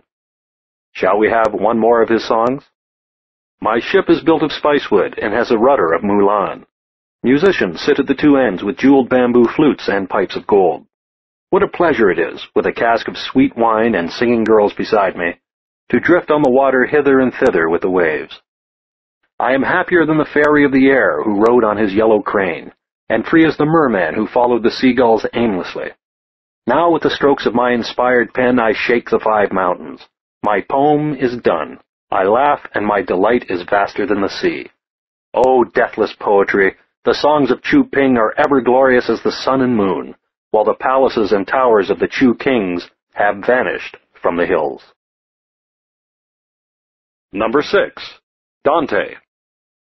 Europe was passing through her dark ages when China, in the Tang and Sung dynasties, quote, "undoubtedly stood at the very forefront of civilization, as the most powerful, the most enlightened, the most progressive, and the best governed empire on the face of the globe." Close quote, Murdoch. How slowly Europe recovered from her long nightmare of Roman degeneration and barbarian invasion. But at last new cities grew, new wealth and new poetry, from France to Persia and from Nizhny Novgorod to Lisbon. Reawakened trade brought forth the flowers of literature and art. In Naishapur, Omar the tent-maker sang his Rubaiyat of disillusioned joy. In Paris, Villon subtracted heads from bodies and added verse to verse. And in Florence, Dante met Beatrice, and was never the same again. See him, age 9, at a party, trying to hide in the midst of a multitude, conscious of every limb on his body, and of every eye and mind in the room, wincing at the thought that such a man is stronger, and such a girl too beautiful to notice him. Suddenly, Beatrice Portinari is before him, only a girl of 8, but at once he is in love with her, to the full depth of his adolescent soul. With a love too young to think of the flesh, and yet mature enough to be flooded with devotion. Quote, "At that instant, I say truly that the spirit of life, which dwells in the most secret chamber of the heart, began to tremble with such violence that it appeared fearfully in the least pulses, and trembling said these words, 'Behold a God stronger than I, who coming shall rule over me.'" Close quote. So he writes years later, in an idealized account, "For nothing in memory is ever so sweet as first love." And he goes on, "My soul was wholly given over to the thought of this most gentle lady, whereby in brief time I fell into so frail and feeble a condition that my appearance was grievous to many of my friends. And many sought to know from me that which I wished to conceal. But I, perceiving their questioning, answered that it was love that had brought me to this pass. I spoke of love because I bore on my face so many signs that this could not be concealed. But when they asked me, 'For whom has love thus wasted thee?' I, smiling, looked at them and said nothing." But Beatrice married another, and died at 24, so that it was possible for Dante to love her to the end. To make this love doubly sure, he married Gemma de Donati, and had by her 4 children and many quarrels. He could never quite forget the face of the girl who had died before time could efface her beauty, or realized desire could dull the edge of imagery. He plunged into politics, was defeated and exiled, and all his goods were confiscated by the state. After 15 years of poverty and wandering, he received intimation that he might be reinstated in all his rights of citizenship and property if he would pay a fine to Florence and undergo the humiliating ceremony of oblation at the altar as a released prisoner. He refused with the pride of a poet. Thereupon the gentle Florentines, being Christians to a man, decreed that wherever caught he should be burned alive. He was not caught, but spiritually he was burned alive. He could describe hell later because he went through every realm of it on earth, and if he painted paradise less vividly, it was for lack of personal experience. He passed from city to city, hunted and friendless, time and again near to starvation. Perhaps the poem which he now began to write saved him from madness and suicide. Nothing so cleanses the dross out of a man as the creation of beauty or the pursuit of truth, and if the two are merged in one with him, as they were with Dante, he must be purified. This bitter world was unbearable except, as Nietzsche would phrase it, to the eye that considered it a dramatic and aesthetic spectacle. To look at it as a scene to be pictured would take some of its sting away. So Dante resolved to write. He would tell, in terrible allegory, how he had gone through hell, how he had been made clean by the purgatory of suffering, and how he had won a heaven of happiness at last, under the guidance of wisdom and love. And so, aged 45, he set his hand to The Divine Comedy, the greatest poem of modern times. Quote, "In the midway of this our life," close quote, he tells us, he stumbled through a dark forest, and then, led by Virgil, found himself before the gates of hell, reading their dour inscription, "All hope abandon ye who enter here." In the Italian, "Lasciate ogni speranza voi contratte." It sounds like a racking of limbs, a tearing of flesh, and a gnashing of teeth on edge. He tells how he saw all the philosophers gathered in hell, and heard Francisca de Rimini recount her love and death with Paolo, and how from these scenes of torment he passed with Virgil to purgatory, and then with Beatrice to guide him into heaven. It would not have been medieval had it not been an allegory. Our human life is always a hell, says the poet, until wisdom, Virgil, purges us of evil desire, and love, Beatrice, lifts us to happiness and peace. Dante himself never knew such peace, but remained to the end in exile, dark of countenance and soul, as Giotto painted him. People remarked that he was never known to smile, and they spoke of him in awe as the man who had returned from hell. Broken and worn, and prematurely old, he died at Ravenna in 1321, only 56 years of age. 75 years later, Florence begged for the ashes of him, whom, alive, she would have burned at the stake, but Ravenna refused. His tomb still stands as one of the great monuments of that half-Byzantine city. There, 500 years after Dante, another exile, Byron, knelt and understood. Number 7. William Shakespeare. Dante, said Voltaire, was a madman, and his work is a monstrosity. He has many commentators and therefore cannot be understood. His reputation will go on increasing, for no one ever reads him. And he writes, Shakespeare, who flourished in the time of Lope de Vega, is a barbarian, who composed monstrous farces called tragedies.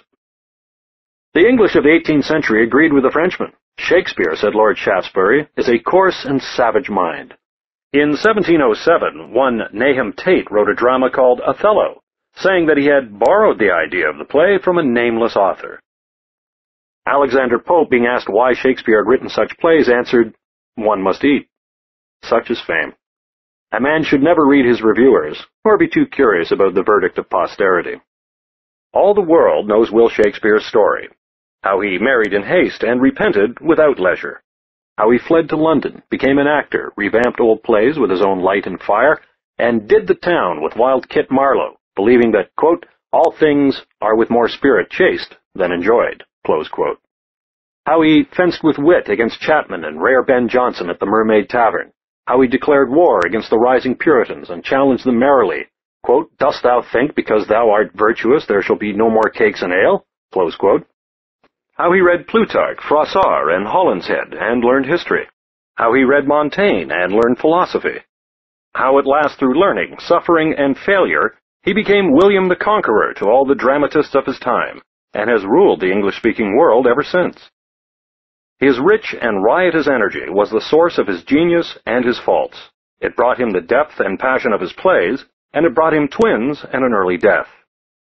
He could not even go home to Stratford without doing mischief on the way, for always he stopped at Mrs. Davenant's Inn at Oxford. Streetford and Oxford were fording places on the stagecoach route to Ireland. And finally left behind him there a young William Davenant, who became a minor poet and never complained of his paternity. Once the boy was running to the inn when a wit stopped him with a query whither he was bound. Quote, "To see my godfather, William Shakespeare," close quote, replied the lad. "My boy," said the wit, "do not take God's name in vain." Invited to present plays at court, he basked for a time in the sunshine of fair ladies and brave men, and fell madly in love with Mary Fitton, or some other dark lady of some other name. Dame Quickly and Doll Tearsheet disappeared from his plays, and stately Portia entered. His soul bubbled over with romance and comedy, and his spirit frolicked in creating Viola and Rosalind and Ariel. But love is never quite content.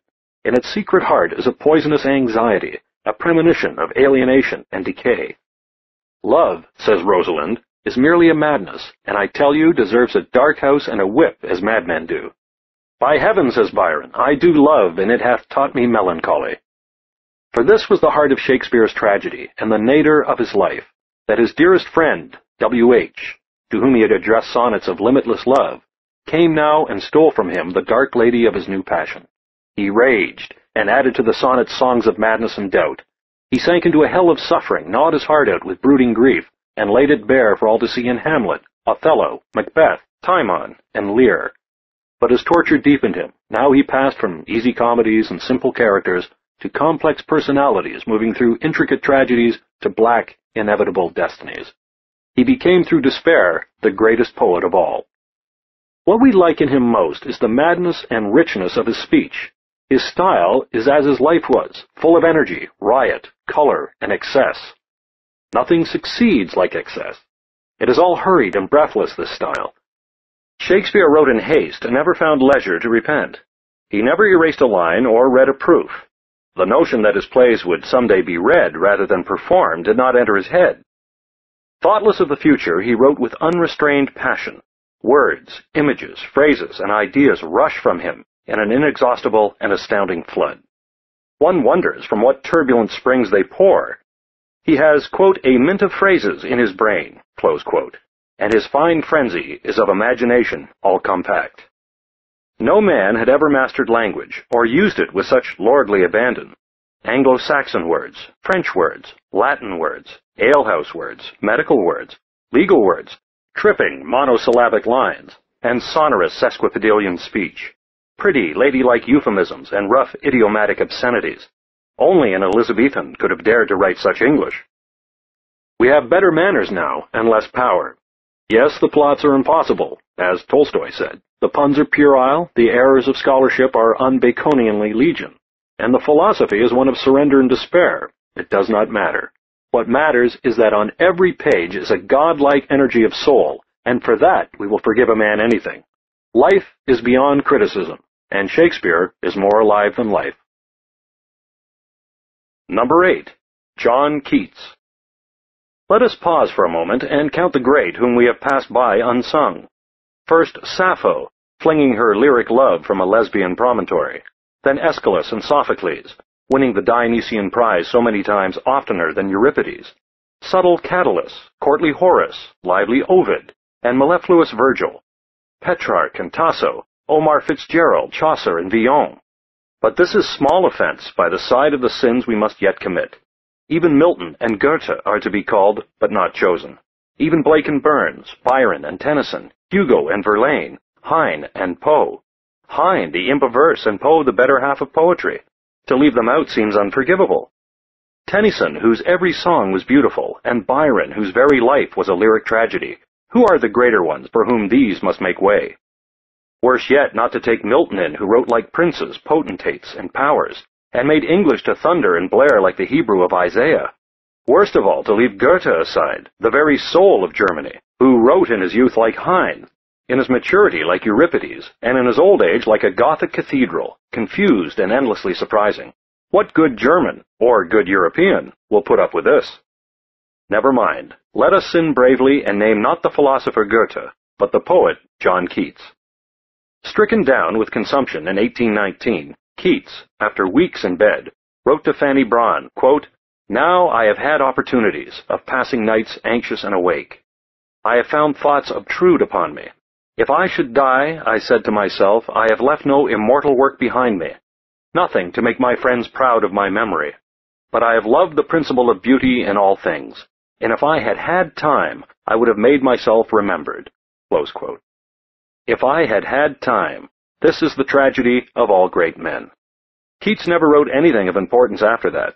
Nevertheless, his friends are remembered because of him, and he has left behind him poems as immortal as English, and more perfect than Shakespeare. We shall say no more about him, but refresh ourselves with himself. He sings to the nightingale. "Darkling I listen, and for many a time I have been half in love with easeful death. Called him soft names in many amused rhyme. To take into the air my quiet breath, now more than ever seems it rich to die. To cease upon the midnight with no pain, while thou art pouring forth thy soul abroad in such an ecstasy. Still wouldst thou sing, and I have ears in vain, to thy high requiem become a sod." And this to melancholy. She dwells with beauty, beauty that must die, and joy, whose hand is ever at his lips, bidding adieu, and aching pleasure nigh.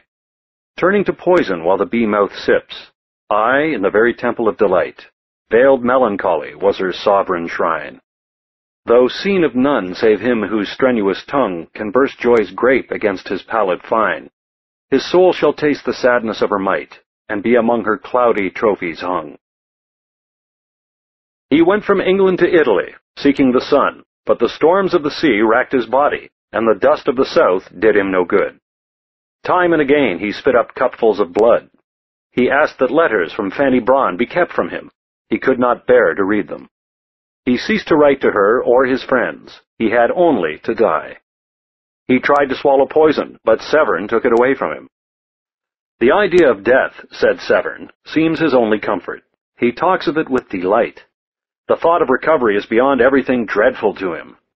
In the final days his mind grew to great quietness and peace. He dictated his epitaph, 'Here lies one whose name is writ in water.' Repeatedly he asked the doctor, 'When will this posthumous life of mine come to an end?'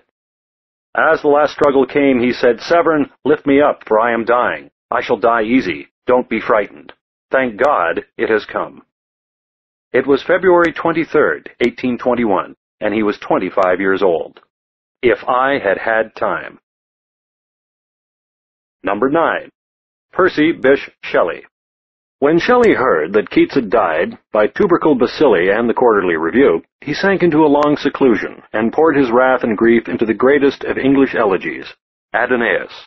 He must have felt, with his feminine sensitivity to every wind of fate, how closely bound was his own destiny with that of Keats. How soon he, too, would fall defeated in the eternal war of poetry and fact. For Shelley, as Sir Henry Maine would have put it, had based his life and thought on the state of nature, on Rousseau's dream of a golden age in which all men had been or would be equal, and he was almost physiologically hostile to that historical method which balances ideals with realities and aspirations with history. He could not read history. It seemed to him an abominable record of miseries and crimes. In every age that he studied, he sought out not the actual conduct and vicissitudes of men, but their poetry and their religion, their ideal feelings and desires. He knew Aeschylus better than he knew Thucydides, and he forgot that in Aeschylus Prometheus was bound. What could be more certain than his suffering?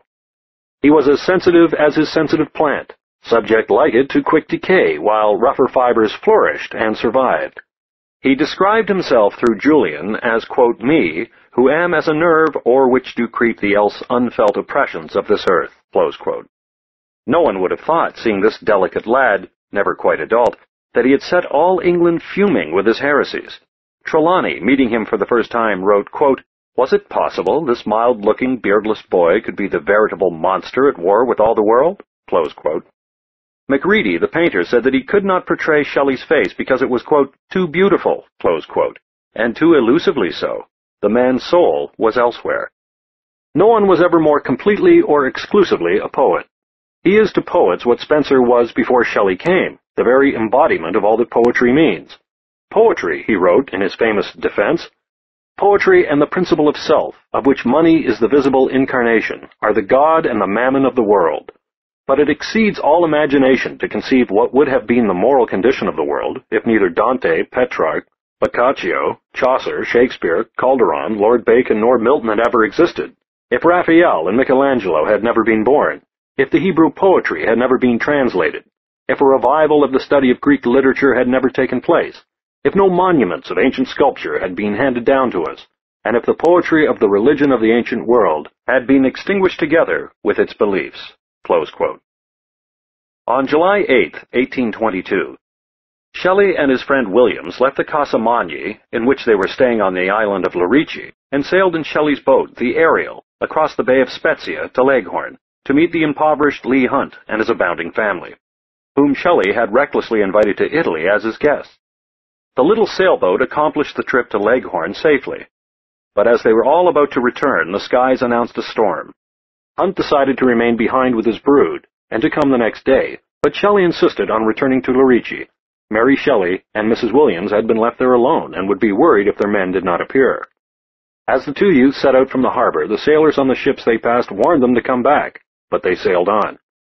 When they failed to reach Casa Magni that night, Mary Shelley knew that fate had taken her poet from her. She broke out in wild despair and engaged a vessel early the next morning to take her to Leghorn. There she found Hunt and Byron, but no Williams or Shelley. Byron went energetically to work and had the coast searched for mile after mile. It was not till after 8 days that they found the body of Williams, lying bloated and almost unrecognizable on the sands, and not for another 2 days did they find Shelley, all that remained of him, the flesh torn away from his bones by vultures, the face gone beyond recognition.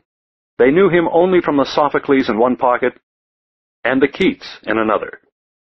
The law of Tuscany required that bodies thrown up by the sea must be burnt to avoid pestilence, so Byron and Hunt and Trelawney built a pyre, and when the body was half consumed, Trelawney snatched the heart out of the flames. The widow had the heart buried near Keats in the Protestant cemetery at Rome, under a slab bearing the simple words, Cor Cordium, Heart of Hearts. When she died 29 years later, it was found that her copy of Adonais contained, in a silken covering, the ashes of her dead lover, at that page which speaks of immortality and the hope that springs forever in defeated men. Number 10. Walt Whitman. Come, Muse, migrate from Greece and Ionia. Cross out, please, those immensely overpaid accounts. That matter of Troy and Achilles' wrath, and Aeneas, Odysseus' wanderings. Placard removed and to let on the rocks of your snowy Parnassus. Repeat at Jerusalem. Place the notice high on Jaffa's Gate and on Mount Moriah. The same on the walls of your Gothic European cathedrals and German, French, and Spanish castles. For know a better, fresher, busier sphere. A wide, untried domain awaits, demands you. I heard that you asked for something to prove this puzzle, the New World, and to define America, her athletic democracy. Therefore I send you my poems, that you behold in them what you wanted. It was a great revolution in the history of literature when a man appeared who saw the elements of poetry, the scenes of human drama, in the very life about him, who found a way to put into song the spirit of the pioneer, and who saw that there was more poetry out under the stars than in all the salons of an unnatural life. Almost for the first time, a poet was to find themes worthy of noble verse in the lives of common men. He would lift the people up into literature and be a declaration of independence and the rights of man in poetry. He would incarnate not some dead ideal of Arthur or some forgotten myth of forgotten gods, but his own rough country, his own dubious democracy, his own turbulent and growing time. What Homer had been to Greece, Virgil to Rome, Dante to Italy, Shakespeare to England, he was to be for America, because he dared to see in her, with all her faults, her material of song. He made for her new life a new form of verse, as loose and irregular, as flowing and strong as himself. And so truly did he see and sing that at last he became not only the poet of democracy and America, but, by the greatness of his soul and the universality of his vision, the poet of the modern world. The originality of Leaves of Grass, says a French critic, is perhaps the most absolute which has ever been manifest in literature. Originality first in words. Here are no delicate nuances of language, no Shelleyan cloudiness of metaphysical speech, but masculine adjectives and nouns, plain, blunt words, daringly raised from the streets and the fields to poetry. Quote, I had great trouble in leaving out the stock poetical touches, but succeeded at last. Close quote. And then originality of form. No rhymes except in occasional failures like Captain My Captain, and no regular meter or rhythm, but only such free and varying rhythms as breathing might show, or the wind, or the sea. Above all, originality of matter, the simple approach of an admiring child to the old and unhackneyed wonders of nature. Quote, the noiseless splash of the sunrise, close quote. Quote, the mad pushes of waves upon the land, close quote. The vivid identification of himself with every soul in every experience. Quote, my voice is the wife's voice, the screech by the rail of the stairs. They fetch my man's body up, dripping and drowned, close quote. The brave sincerity of an open mind, rejecting and loving all creeds. The frank and lusty sense of the flesh, the tang and fragrance of the open road, the defense and understanding of woman. The old face of the mother of many children. Whist, I am fully content. Behold, a woman. She looks out from her Quaker cap. Her face is clearer and more beautiful than the sky. She sits in an armchair under the shaded porch of the farmhouse. The sun just shines on her old white head. Her ample gown is of cream-hued linen. Her grandsons raised the flax, and her granddaughters spun it with the distaff and the wheel. The melodious character of the earth, the finish beyond which philosophy cannot go, and does not wish to go, the justified mother of men. The profound synthesis of individualism and democracy, the cosmic sweep of his imagination and his sympathy, accepting all peoples and saluting the world, these were vivifying shocks to all traditions, all prejudices, all spirits caught in ancient grooves and molds, and the very protests they aroused proved their power and their necessity. All America denounced him, except one man, who redeemed them with a letter that is the seal of his nobility. On July 21st, 1855, Emerson wrote to Whitman, Dear Sir, I am not blind to the worth of the wonderful gift of Leaves of Grass. I find in it the most extraordinary piece of wit and wisdom America has yet contributed. I am very happy in reading it, as great power makes us happy. I give you joy of your free and brave thought. I greet you at the beginning of a great career, which yet must have had a long foreground somewhere for such a start. I rubbed my eyes a little to see if this sunbeam were no illusion, for the solid sense of the book is a sober certainty. I wish to see my benefactor, and have felt very much like striking my tasks and visiting New York to pay you my respects. R. W. Emerson. Whitman is gone, but how lately? He lived when we were children. Even in our time, then, there can be giants, and even America, so crass and young, can produce a poet unique and among the best. Some months ago, I stood in his Camden home, where paralysis kept him an invalid for many years, and I mourned to see about me all these reminders that genius, too, must die. But then I took up his book, and read once more the lines that have always haunted me, lines that are here left as the parting word to haunt other memories endlessly. I depart as air, I shake my white locks at the runaway sun. I effuse my flesh in eddies, and drift it in lacy jags. I bequeath myself to the dirt, to grow from the grass I love. If you want me again, look for me under your boot soles. You will hardly know who I am, or what I mean. But I shall be good health to you nevertheless, and filter and fibre your blood. Failing to fetch me at first, keep encouraged. Missing me one place, search another. I stop somewhere, waiting for you. Chapter 4. The 100 Best Books for an Education. If I were rich, I would have many books, and I would pamper myself with bindings bright to the eye and soft to the touch, paper generously opaque, and type such as men design when printing was very young. I would dress my gods in leather and gold, and burn candles of worship before them at night, and string their names like beads on a rosary.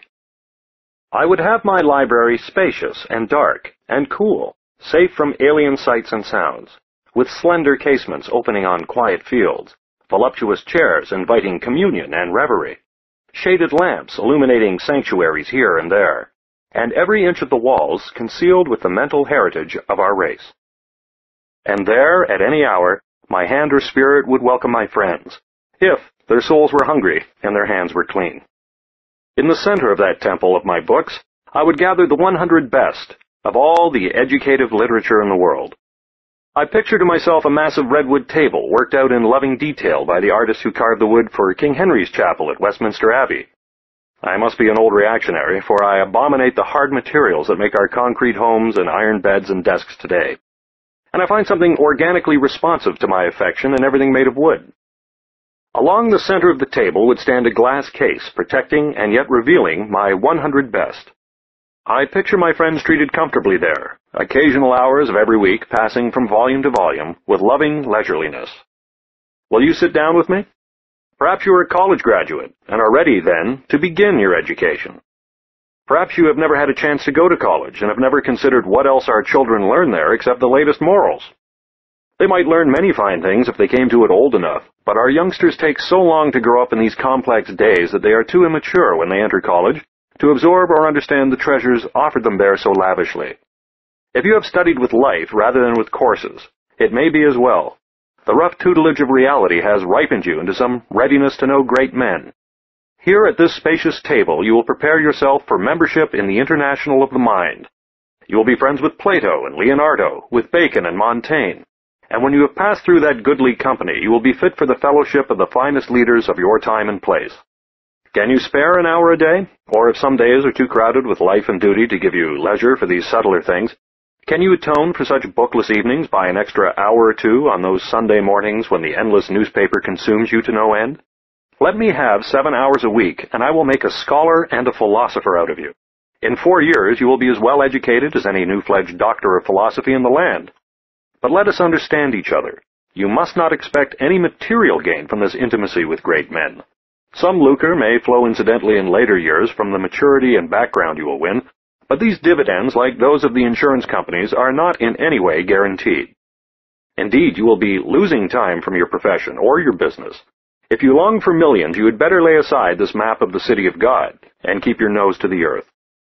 And there will be blocks along the line. Occasionally you will come to an obscure or lengthy book, a bad upgrade, and all your strength will have to be subpoenaed to your task.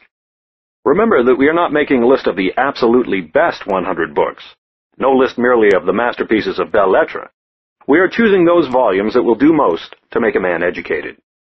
Since we wish to have orderly minds and to avoid the chaos of desultory reading, we shall want to begin at the beginning, even with the distant stars and the antique earth, and these beginnings will be the worst obstructions in our path. Initium dimidium facti, said the Romans. The start is half the deed. Let us gird up our loins and screw our courage to the sticking point for these initial hills, and the rest will be level road, with knowledge and wisdom at every milestone and pleasant reaches of beauty everywhere. We want here not entertainment only, but education, and we want it in such order that the knowledge we win may fall into logical sequence in our memories, and give us at last that full perspective which is the source and summit of understanding. Therefore, the first books on our list, the necessary introduction to the rest, are the most terrifying of all.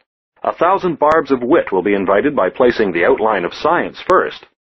Alas, are we to be fed on predigested food in the fashion of an American breakfast? Worse still, the outline of history, bugbear of all proper historians, is fifth on our list. This is unforgivable. Let the critic control himself. He will soon see how far these books are used as substitutes, and how far is preparation for the best. At the cost of a little unpleasantness, we must make ourselves acquainted with the current scientific description of the world in which man has grown. We must have a little astronomical and biological background to give some modesty to our conception of the human race. We must learn the latest gossip about electrons and chromosomes, and look for a moment while physics and chemistry transform the world. And then, still as introductory, we pass to ourselves. It will not do to leave for the last some knowledge of the art of health. What if, after 4 years, we are learned in dyspeptic, philosophers in imagination, and ruins in the flesh? Let 2 great physicians offer us their rival theories of how to live. Dr. Clendening will tell us, with wit scandalous in a scientist, that most of the things we eat, drink, smoke, or do are well and good, and Dr. Kellogg, with no other charm than 70 years of experience and his own ruddy health, will tell us that these ancient ways are all wrong. I believe that Dr. Kellogg is usually right, but it's conceivable that both of us are usually wrong. We have minds as well as bodies, and perhaps we should try in some measure to understand ourselves before we ponder the history of mankind. Go then to William James. It is true that he wrote more than a generation ago, but his Principles of Psychology is still the masterpiece in its field. Avoid the abbreviated edition in one volume. The longer form is easier to read. Until you have surrounded James, you need not bother with such transitory psychological fashions as psychoanalysis and behaviorism. And when you have absorbed James, you will be immune to these epidemics. Read actively, not passively. Consider at every step whether what you read accords with your own experience, and how far it may be applied to the guidance of your own life. But if you disagree with an author, or are shocked by his heresies, read on nevertheless. Toleration of differences is one mark of a gentleman. Make notes of all passages that offer help toward the reconstruction of your character, not someone else's character, or the achievement of your aims, and classify these notes in such a way that they may at any moment, and for any purpose, be ready to your hand. Take your time with these introductory books, for you must expect a long siege before you capture these obscure and lofty outworks of wisdom's citadel. If they burden your digestion, spice them with easier morsels from the list, Plutarch, for example, or Omar, or George Moore, or Rabelais, or Poe, numbers 16, 31, 32, 45, and 91. Indeed, most of the books in groups 10 and 11 will serve as hors d'oeuvres or relief when other volumes oppress you with their heaviness. Even Wells will prove a little dull at the outset. We grow a trifle weary of his reptiles and fishes, his Cro-Magnon and Neanderthal men. But we must climb up these geological periods, and wade through these paleontological remains and anthropological origins. We sharpen our teeth on these forbidding words. We take these difficulties by the bit, and harden ourselves for anything. If we are prosperous as well as brave, we shall buy a handy dictionary, such as Webster's Collegiate. Avoid vast dictionaries whose size discourage their use. And we shall adorn a wall with some spacious map of the world, so that new words and old places shall have some meaning for us. Once those Wellsian chapters are finished, Sumner's Folkways will be enticing dessert. No one had dreamed that a professor could make sociology so fascinating.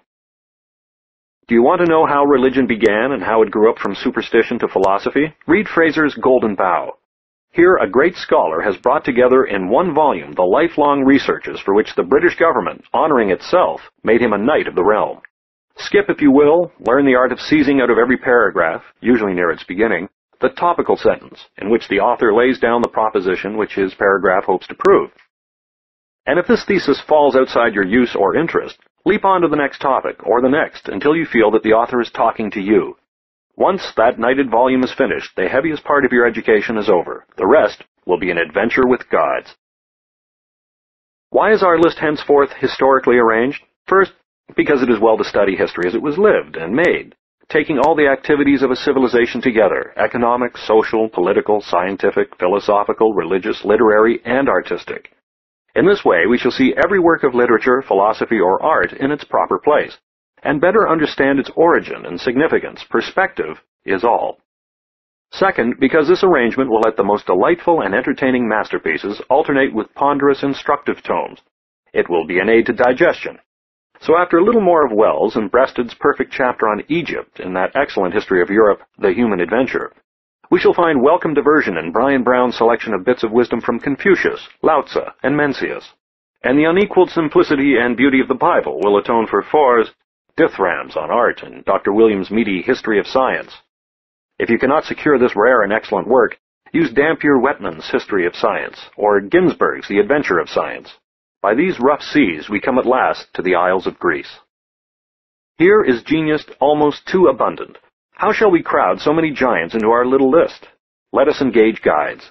Breasted and Wells will show us the larger monuments, Professor Bury will unravel for us the complexities of Greek politics, and Gilbert Murray will introduce us to the greatest literature ever written. And then the geniuses themselves, Herodotus with his delightful stories, not always true, Thucydides with his realistic thinking and his classic style. The famous funeral oration composed for Pericles by Thucydides is in Book 11, Chapter 6. Plutarch with biographies that will make the names in Bury live on the stage of our memories. Homer with his lilting song of gods and heroes, of Helen and Penelope. Aeschylus the mighty with his picture of Prometheus chained and unrepentant, the very symbol of genius punished for advancing the race. Sophocles with a gentle wisdom won from suffering, and Euripides the human, mourning the misfortunes of his enemies, and at last forgiving even the gods. Here is the first and greatest period in European philosophy. Diogenes Laertius tells the story of Socrates the martyr and Plato the reformer, of Democritus the laughing philosopher, and Aristotle the encyclopedia, of Zeno the Stoic and Epicurus who was not an Epicurean. Plato speaks and paints his perfect state. The immaculately reasonable Aristotle preaches the golden mean and marries the richest girl in Greece. Williams takes up the tale and tells how science replaced superstition, how Hippocrates became, after many centuries of physicians, the father of medicine, and how Archimedes solved his theorems while a soldier, symbolizing the eternal opposition of war and art, stabbed him to death. Last of all, Eile 4 lets us stand by while Phidias, with the patience that is genius, carves figures for the Parthenon, and Praxiteles chisels Aphrodite's perfect grace. When shall we see such an age again? To understand these Greeks would in itself be a sufficient education, and indeed a great American educator is making the experiment of giving 2 years of the college course for 100 fortunate students to a study of Greek civilization and all its varied wealth. The Romans do not give us so much, for though they admirably laid the foundations of social order and political continuity for the nations of modern Europe, they lost themselves too much in laws and wars, in building roads and sewers and warding off encompassing barbarians, to snatch from their hard lives the quiet thought that flowers in literature, philosophy, and art. Yet even here there are gods, the greatest statesmen that ever lived, perhaps, made companionable by Plutarch's artistry, the somber Lucretius expounding in masculine verse the inescapable nature of things, the delicate felicity of Virgil weaving his country's legendary past into a cloth of gold, and last of the Romans, Marcus Aurelius, meditating on the vanity of lust and power from the vantage point of an unequaled throne. It is a tremendous and tragic story, how this great colossus bestrode all the earth with its majesty, and then, through corruption and slavery, slowly rotted away, until barbarian armies from without, and oriental cults from within, brought it down to ruin. Here it is that the greatest historian of all, Edward Gibbon, begins his stately recital of the decline and fall of the Roman Empire, and plays with his mighty organ prose, a marche funèbre of desolation. Let us read those purple pages leisurely. Life is not so important that we may not spare for this philosopher writing history the unhurried calm that we must have in order to drink in the wisdom of his comments and the music of his periods. Gibbon is so generous that he tells the story not of dying Rome alone, but of that infancy of northern Europe which we know as the Middle Ages. Here is the rise of the papacy to the realization of the greatest dream of Western statesmanship, the unification of Europe. Here is the conversion of Constantine and the coronation of Charlemagne. Here is the bloody tale of how Muhammad and his generals, leading armies hungry for booty and infuriated with theology, swept over Africa and Spain, built the civilization of Baghdad and Cordova, and sank back into the desert when the Turks, still more barbarous than themselves, poured down through the Caucasus upon the disordered West. How the Jews and the Persians prospered under Moslem sway, let Maimonides and Omar attest. We shall find in Williams the noble record of Moslem achievements in mathematics and medicine, in astronomy and philosophy, and Four will show us their unique and delicate architecture, in the Alhambra at Granada, and in India's Taj Mahal. But there were a few Christians too in those days. Robinson takes up the human adventure and describes their civilization so well that we cannot spare him from our list. Dante and Chaucer sum up the age. The Canterbury Pilgrims, though on a pious mission, frolic with stories as earthy as Rabelais, and Dante, though at war with his church, lifts its theology to such splendor and dignity that for a moment we forget the barbarism that created hell. Abelard doubted that theology, but very suddenly lost the manhood to stand his ground. Nothing could be more pitiful and human than his weak abandonment of Heloise and doubt. If you would know how perfect, even in our stylist days, English prose can be, read George Moore's quiet narrative of this immortal love. Henry Adams tells that story too in Mont Saint-Michel and Chartres, and expounds the encyclopedic orthodoxy of St. Thomas Aquinas as incidents in his personally conducted tour of the great French cathedrals. Here Gothic is made to talk English and reveal itself even to Americans. And here also we come upon that unappreciated glory, Taine's History of English Literature, a book as scholarly in preparation and as brilliant in exposition as can be found this side of Gibbon. It took a Frenchman to explain their literature to the English. Finally, we listen to the masculine melancholy music of the Middle Ages, and the Gregorian chant surrounds and deepens us with its flowing majesty. Cecil Gray is no perfect guide here, he is only brief, and those who love music as the highest philosophy will deviate from our list at this point and read the 4th, 5th, and 6th volumes of the Oxford History of Music. Life without music, as Nietzsche said, would be a mistake.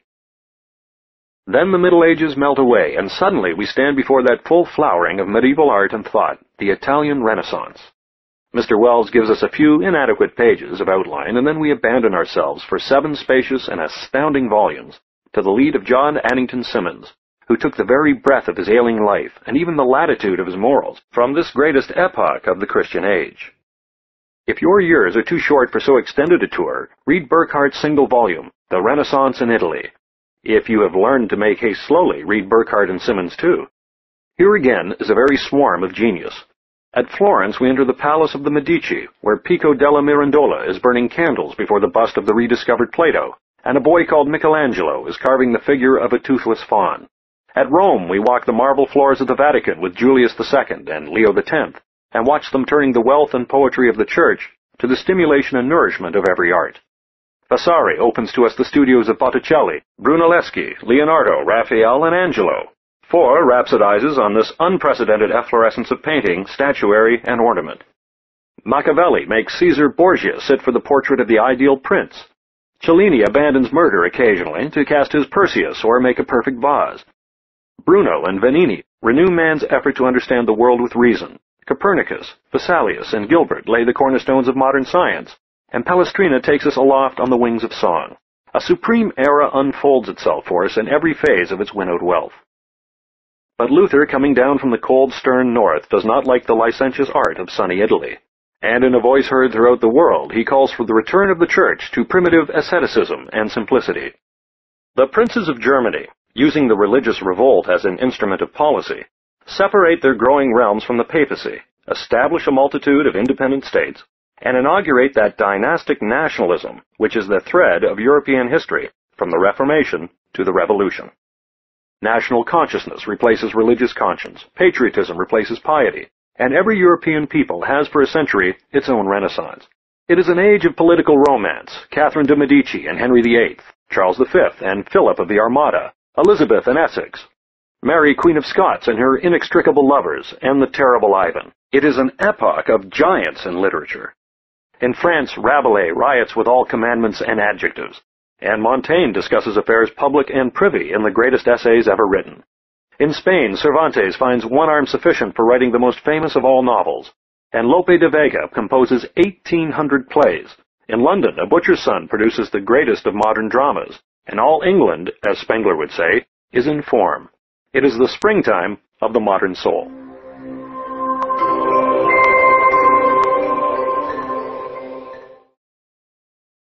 Scholars are wont to say that after that brilliant coming of age in Spain, England, and France, Europe suffered a setback and fell from the high level of the Renaissance. In a sense, it is true. The 17th century is an epoch of religious conflict, the period of that 30 Years' War which ruined Germany, and that Puritan Revolution which put an end for a century to the poetic and artistic exuberance of England. But even so, consider the roster of that century. It is the time of the Three Musketeers. Richelieu and Mazarin strengthened the central government of France against the feudal barons and bequeathed a united and powerful state to Louis XIV as an organized medium of security and order for the fine flower of French culture under Voltaire. La Rochefoucauld gives finished form to the cynicism of theaters and courts. Molière fights with ridicule the hypocrisies and conceits of his people. And Pascal mingles in passionate rhetoric, mathematics, and piety. Bacon and Milton raise English prose to its highest reach, and Milton writes, in addition, some tolerable verse. It is an era of mighty systems in philosophy, Bacon, Hobbes, and Locke in England, Descartes, Spinoza, and Leibniz on the continent. In science it is the age of Galileo in astronomy, of Sir William Harvey in physiology, of Robert Boyle in chemistry, of Isaac Newton in everything. In painting it is a shower of stars. In Holland, Rembrandt and Frans Hals. In Flanders, Rubens and Van Dyck. In France, Poussin and Claude Lorraine. In Spain, El Greco and Velázquez. And in music, Bach is born. Johann Sebastian Bach is one of the Olympians nearest to Jove, and you must not rest until your body and soul have trembled with the rhythmic majesty of the Mass in B minor, and the Passion according to St. Matthew. With the old organist of Arnstadt and everywhere, who had time between masterpieces to have 20 children, music reaches one of its twin dominating peaks. Not till the mad Beethoven will it scale such a height again. The 18th century is full of noble melody. Handel dispenses oratorios, and Haydn develops the sonata and the symphony. Gluck makes a noble accompaniment for Iphigenia's sacrifice, and Mozart, out of his sadness and his happiness, weaves such a concourse of sweet sound as makes all later compositions seem chaotic and discordant. If you wish to know absolute music, music relying not on stories or pictures or ideas, but on its own meaningless beauty, turn off your radio for a moment and play the Andante from Mozart's Quartet in D major. But here we are at the 18th century, which Clive Bell, in his precious volumet on civilization, rates with the age of Pericles and the Renaissance as one of the three supreme epochs in the history of culture. An age of barbaric wars, advancing science, and liberated philosophy, of baronial exploitation, fine manners, and such handsome dress as makes our forked pantaloons and incarcerating shirts seem funereal and penal. Those who have not lived before 1789 said that brilliant piece of, quote, mud in a silk stocking, close quote, as Napoleon called Talleyrand, have never known the full happiness of life. Read in St. Beuve's portraits the lives of these gilded men. See their pictures in Watteau and Fragonard, in Reynolds, Gainsborough, and Romney, and then take with Taine and Carlyle a front seat at the fiery drama of their fall. Think of an age that could produce such historians as Gibbon and Voltaire, such philosophers as Hume and Kant, such an undertaking as the French Encyclopédie, such a biographer as Boswell, such a circle as Johnson, Goldsmith, Gibbon, Burke, Garrick, and Reynolds, such novelists as Fielding and Sterne, still unsurpassed in England, such an economist as Adam Smith, such a cynic as Jonathan Swift, such a woman as Mary Wollstonecraft. And so the revolution comes. Aristocracy is guillotined, art and manners droop, truth replaces beauty, and science remakes the world nearer to its head's desire. Let Robinson tell of that industrial revolution which has so quickly and profoundly transformed our lives, our governments, our morals, our religions, and our philosophies. It is one of the great pivots on which history revolves. As the 18th century had been the age of theoretical mechanics and physics, and the next was the era of their victory in action, so the 19th century was the age of theoretical biology, and the 20th will see it in triumphant operation. New conceptions of the nature of development and man dominated the scientific scene and precipitated a war of faiths that has unsettled and saddened the Western mind. It was a century poor in sculpture despite the unfinished Rodin, and a century full of dubious experiments in painting, from Turner's Sunsets to Whistler's Rain. But in music, strange to say, for who could have expected it in an age of machines, it outsang every other epoch in history. Here is Beethoven, passing with the turn of the century from the Mozartian simplicity of his early works through the power of the Eroica, the perfection of the Fifth Symphony, and the subtle delicacy of the Emperor Concerto and the Kreutzer Sonata, to the mad exuberance of the later sonatas and the choral symphony. Here is Schubert, infinite store of melody, leaving unsung masterpieces by the hundred in his attic.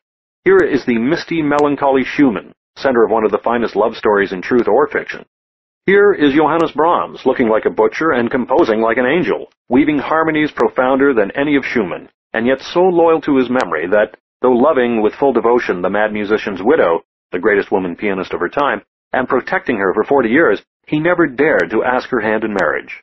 What a dynasty of suffering, from the dying Beethoven shaking his fist at fate, through Schubert drunk and Schumann insane, through Chopin hunted by tubercle bacilli and deserted by George Sand, to Richard Wagner, genius and charlatan, who bore indignities for half a century, and then made German kings and princes pay the piper at Bayreuth. Happier was Mendelssohn, who was too kind and simple to suffer much, and Liszt, who drank fame to the last drop, till all his life was intoxication with glory, and Rossini, who preferred cooking spaghetti to composing The Barber of Seville, and genial Verdi, living on his Fortunatus purse of melody, and putting a barrel organ into every opera house in Europe. But when we pass to Russia, it is melancholy that strums the strings again. The broken Mussorgsky sings of death, and the pathetic Tchaikovsky, breaking his heart over a Venus of the opera, ends his life with a cup of poison. We may be sure of this, since all respectable historians deny it. Apparently beauty is born in suffering, and wisdom is the child of grief. The philosophers of our parent century were almost as unhappy as the composers. They began with Schopenhauer, who wrote an encyclopedia of misery, and ended with Nietzsche, who loved life because it was a tragedy, but went insane with the thought that he might have to live again. What a pitiful sight, once more, is the invalid Buckle, who never had a healthy moment in his life, and died at 41 before he could complete even the introduction to his history of civilization in England. The only sound man in all the list of 19th century genius was old Goethe, who differed from Shelley by growing up. Read Eckermann's Conversations with Goethe, and treat yourself to a week's company with a mature mind. Read Part 1 of Faust, but let no historian of literature, not even the great Brandes, lure you into Part 2. It is a senile hodgepodge of nonsense, worthy of Edward Lear. The only other mind comparable to Goethe's in that age was that of Napoleon, powerful instrument of imagination, energy, and will. Let Ludwig tell you his story, and then read the 90 sparkling pages with which Taine analyzes the Corsican's genius in The Modern Regime. Absorb every word of Taine's chapter on Byron, and then read Childe Harold's Pilgrimage, Cain, and 2 or 3 cantos of Don Juan. Do not miss the Odes of Keats. They are the finest poems in the language. Verlaine and de Musset fall out of our list because no translation can capture their wistful melody, and Heine is included despite the failure of all who have tried to transpose from one tongue to another the wit and music of his verse. Tennyson enters with In Memoriam and The Idylls of the King, but if courage failed not, his place would be given to Sir Thomas Malory, whose Morte d'Arthur is a stately monument of English prose. Of Balzac, when this century of books is done, you must read a great deal, for he is almost as illuminating as life itself. Skip through Les Miserables, but miss not a word of Flaubert's 2 masterpieces, Mademoiselle Bovary and Salammbô, which the list here dishonestly groups as one with the connivance of a publisher who issues most of Flaubert in 1 volume. Then you may nibble at the delicacies offered you by Anatole France, who is the distilled essence of French culture and art. Only Penguin Isle is named, but if you are a gourmand for beauty and subtlety of speech, you will read 20 volumes of Anatole. Take Pickwick Papers and Vanity Fair, or take David Copperfield and Henry Esmond, leisurely, but forget our egotistic depreciation of the Victorian age. Let our time equal that in literature, and then we may throw stones. Pass from England to Scandinavia, and ignoring Ibsen's other plays, read Peer Gynt, the greatest poem since Faust. Cross over to Russia, taste the perfection of Turgenev, wander without hurry through the mountain ranges of Tolstoy's War and Peace, there are only 1,700 pages, and at last surrender yourself to Dostoevsky, the greatest novelist of all. Here again, every volume is precious. If you wish to be torn up to the very roots with instruction and human revelation, you will read not only the brothers Karamazov, but Crime and Punishment, The Idiot, and The Possessed. After that, you may come home to America. Does the list slight some of our native heroes? But remember our youth. We have but lately passed from pioneering to commercialism, and are just beginning to emerge from commercialism into art. Whitman is our only giant yet. Thoreau is a stage in every full life, voice of that return-to-nature fever which burns in the blood of every youth who protests against being too quickly civilized. Emerson is a trifle thin today, and there is almost as little meat in him as in Thoreau, but those who study style must stay with him for a week. Poe, too, is a bit overrated, a man of melodious and spookish lines, a weaver of terrible tales that appeal to our bourgeois love of mystery and our tenderfoot delight in imagined pain. We are glad to suffer by proxy. We call Poe a great artist when we only mean that his biography is interesting and his sufferings attractive to us. It is always easier to love the weak than the strong. The strong do not need our love, and instinctively we look for flaws in their irritating perfection. Every statue is a provocation. And so we come to our own century, age of electricity and Gotterdammerung, age of the great madness and the mad peace, age of intellectual and moral change more rapid and fundamental than any epoch in history ever knew. Let Henry Adams reveal to you the secret of our time. There is no place for it here. Possibly Bergson has the answer to Adams. The mechanistic philosophy which is the basis of our pessimism is not the necessary conclusion of biology. Perhaps, after all, men are not machines. Havelock Ellis, the greatest scholar of our day, seems to us something more than a machine, and as we read Jean-Christophe, the supreme novel of our century, we catch the feeling of the artist as against that of the scientist, the sense not of helplessness, but of creation. Spengler differs from us, and will have it that our civilization is dying. If so, it is only because of that passion for power and that addiction to war which he admires with all the envy of the intellectual who thinks that he was born for action. Let Robinson and Wells, or, if you have time, Professor Fay, bear for us the origins of the First World War, that we may see how base these envied glories are in their origin, and how filthy in their result. And let our children read them too, that they may learn how wars are made, and how men may in 3 years retrace nearly all the steps that mankind has slowly climbed, through 3,000 years, from savagery to civilization. These are sad books, but by the time we reach the end of our list, we shall be strong enough to face truth without anesthesia. We may still believe, despite all our knowledge, that the race that made Plato and Leonardo will someday grow wisdom enough to control population, to keep the seas open to food and fuel for all peoples, and all markets open for all traders and all capital, and so, by some international organization, graduate humanity out of war. Stranger things than that have been accomplished in the history of mankind. 40 times such a marvel could not equal the incredible development of man from slime or beast to Confucius and Christ. We have merely begun. This, then, is our Odyssey of books. Here is another world containing the selected excellence of 100 generations, not quite so fair and vital as this actual world of nature and human enterprise, but abounding nevertheless in unsuspected wisdom and beauty unexplored. Life is better than literature, friendship is sweeter than philosophy, and children reach into our hearts with a profounder music than comes from any symphony. But even so, these living delights offer no derogation to the modest and secondary pleasures of our books. When life is bitter, or friendship slips away, or perhaps our children leave us for their own haunts and homes, we shall come and sit at the table with Shakespeare and Goethe, and laugh at the world with Rabelais, and see its autumn loveliness with John Keats. For these are friends who give us only their best, who never answer back, and always wait our call. When we have walked with them a while, and listened humbly to their speech, we shall be healed of our infirmities, and know the peace that comes of understanding. Chapter 5. The 10 Peaks of Human Progress. In the year 1794, a young French aristocrat by the magnificent name of Marquis Jean-Marie de Condorcet was hiding from the guillotine in a little attic room on the outskirts of Paris. There, far from any friend, lest the coming of a friend should reveal his hiding place, he wrote the most optimistic book ever penned by the hand of man, Esquisse d'un tableau des progrès de l'esprit humain, a sketch of a tableau of the progress of the human spirit.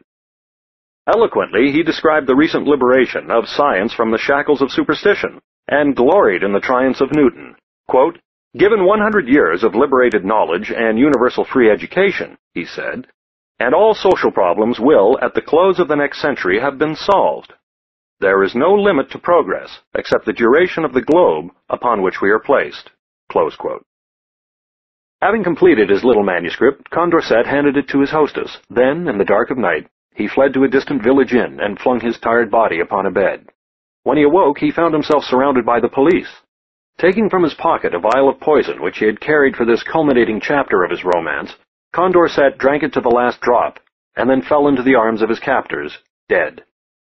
I have never ceased to marvel that a man so placed, driven to the very last stand of hope, with all his personal sacrifices of aristocratic privilege and fortune gone for nothing, with that great revolution upon which the youth of all Europe had pinned its hopes for a better world issuing in indiscriminate suspicion and terror, should, instead of writing an epic of despondency and gloom, have written a paean to progress. Never before had man so believed in mankind, and perhaps never again since. Search through all ancient Greek and Latin literature, and you will find no affirmatory belief in human progress. Not until the Occident brought into the Orient the virus of, the fever of, progress can you find in any Hindu or Chinese thinker any belief in the notion that man marches forward through the years. It is a relatively new idea for men to have and to hold. Progress, a definition. What shall we mean by progress? Subjective definitions will not do. We must not conceive progress in terms of one nation or one religion or one code of morals. An increase of kindness, for example, would alarm our young Nietzscheans. Nor may we define progress in terms of happiness, for idiots are happier than geniuses, and those whom we most respect seek not happiness but greatness. Is it possible to find an objective definition for our term, one that will hold for any individual, any group, even for any species? Let us provisionally define progress as, quote, increasing control of the environment by life, close quote. And let us mean by environment, quote, all the circumstances that condition the coordination and realization of desire, close quote.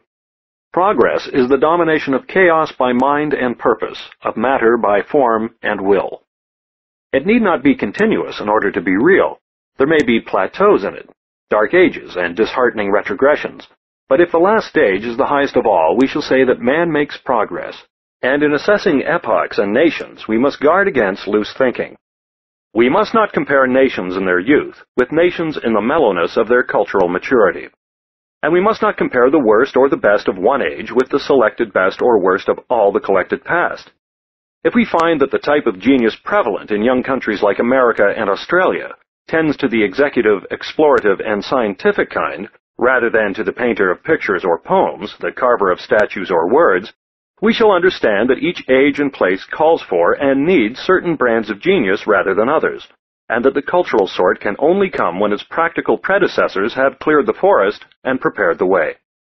If we find that civilizations come and go and mortality is upon all the works of man, we shall confess the irrefutability of death and be consoled if, during the day of our lives and our nations, we move slowly upward and become a little better than we were. If we find that philosophers are of slighter stature now than in the days of broad-backed Plato and the substantial Socrates, that our sculptors are lesser men than Donatello or Angelo, our painters inferior to Velázquez, our poets and composers unnameable with Shelley and Bach, we shall not despair. These stars did not all shine on the same night. Our problem is whether the total and average level of human ability has increased and stands at its peak today. When we take a total view and compare our modern existence, precarious and chaotic as it is, with the ignorance, superstition, brutality, cannibalism, and diseases of primitive peoples, we are a little comforted. The lowest strata of our race may still differ only slightly from such men, but above those strata, thousands and millions have reached to mental and moral heights inconceivable, presumably, to the early mind. Under the complex strain of city life, we sometimes take imaginative refuge in the quiet simplicity of savage days.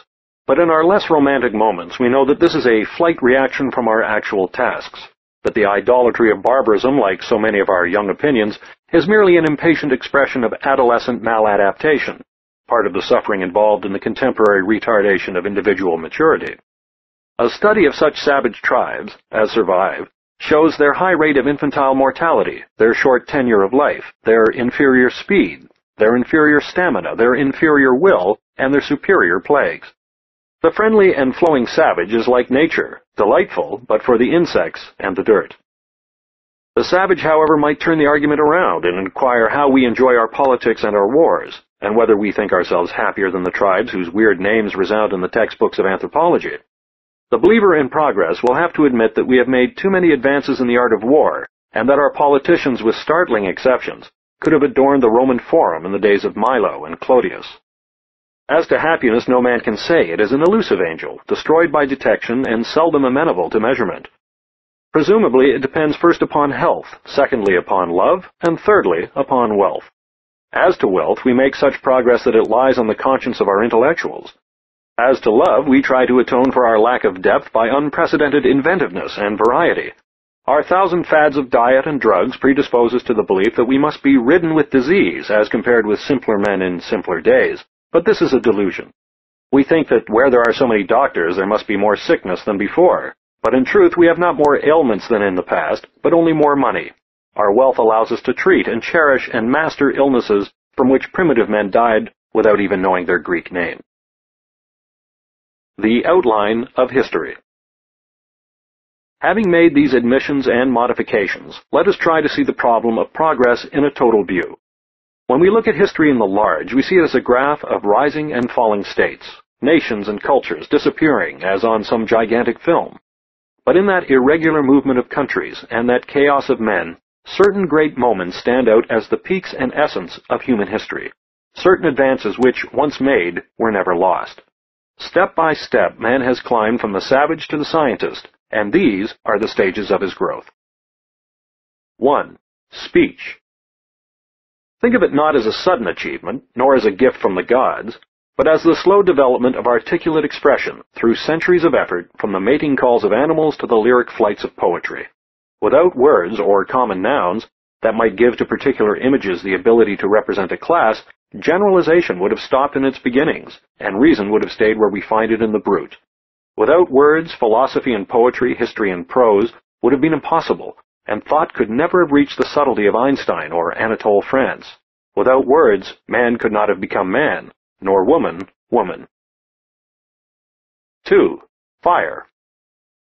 Fire made man independent of climate, gave him a greater compass on the earth, tempered his tools to hardness and durability, and offered him as food 1,000 things inedible before. Not least of all, it made him master of the night, and shed an animating brilliance over the hours of evening and dawn. Picture the dark before man conquered it. Even now the terrors of that primitive abyss survive in our traditions, and perhaps in our blood. Once every twilight was a tragedy, and man crept into his cave at sunset, trembling with fear.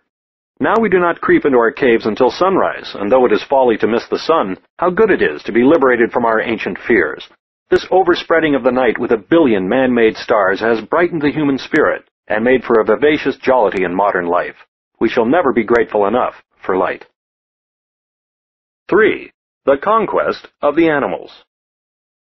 Our memories are too forgetful, and our imagination too unimaginative, to let us realize the boon we have in our security from the larger and subhuman beasts of prey.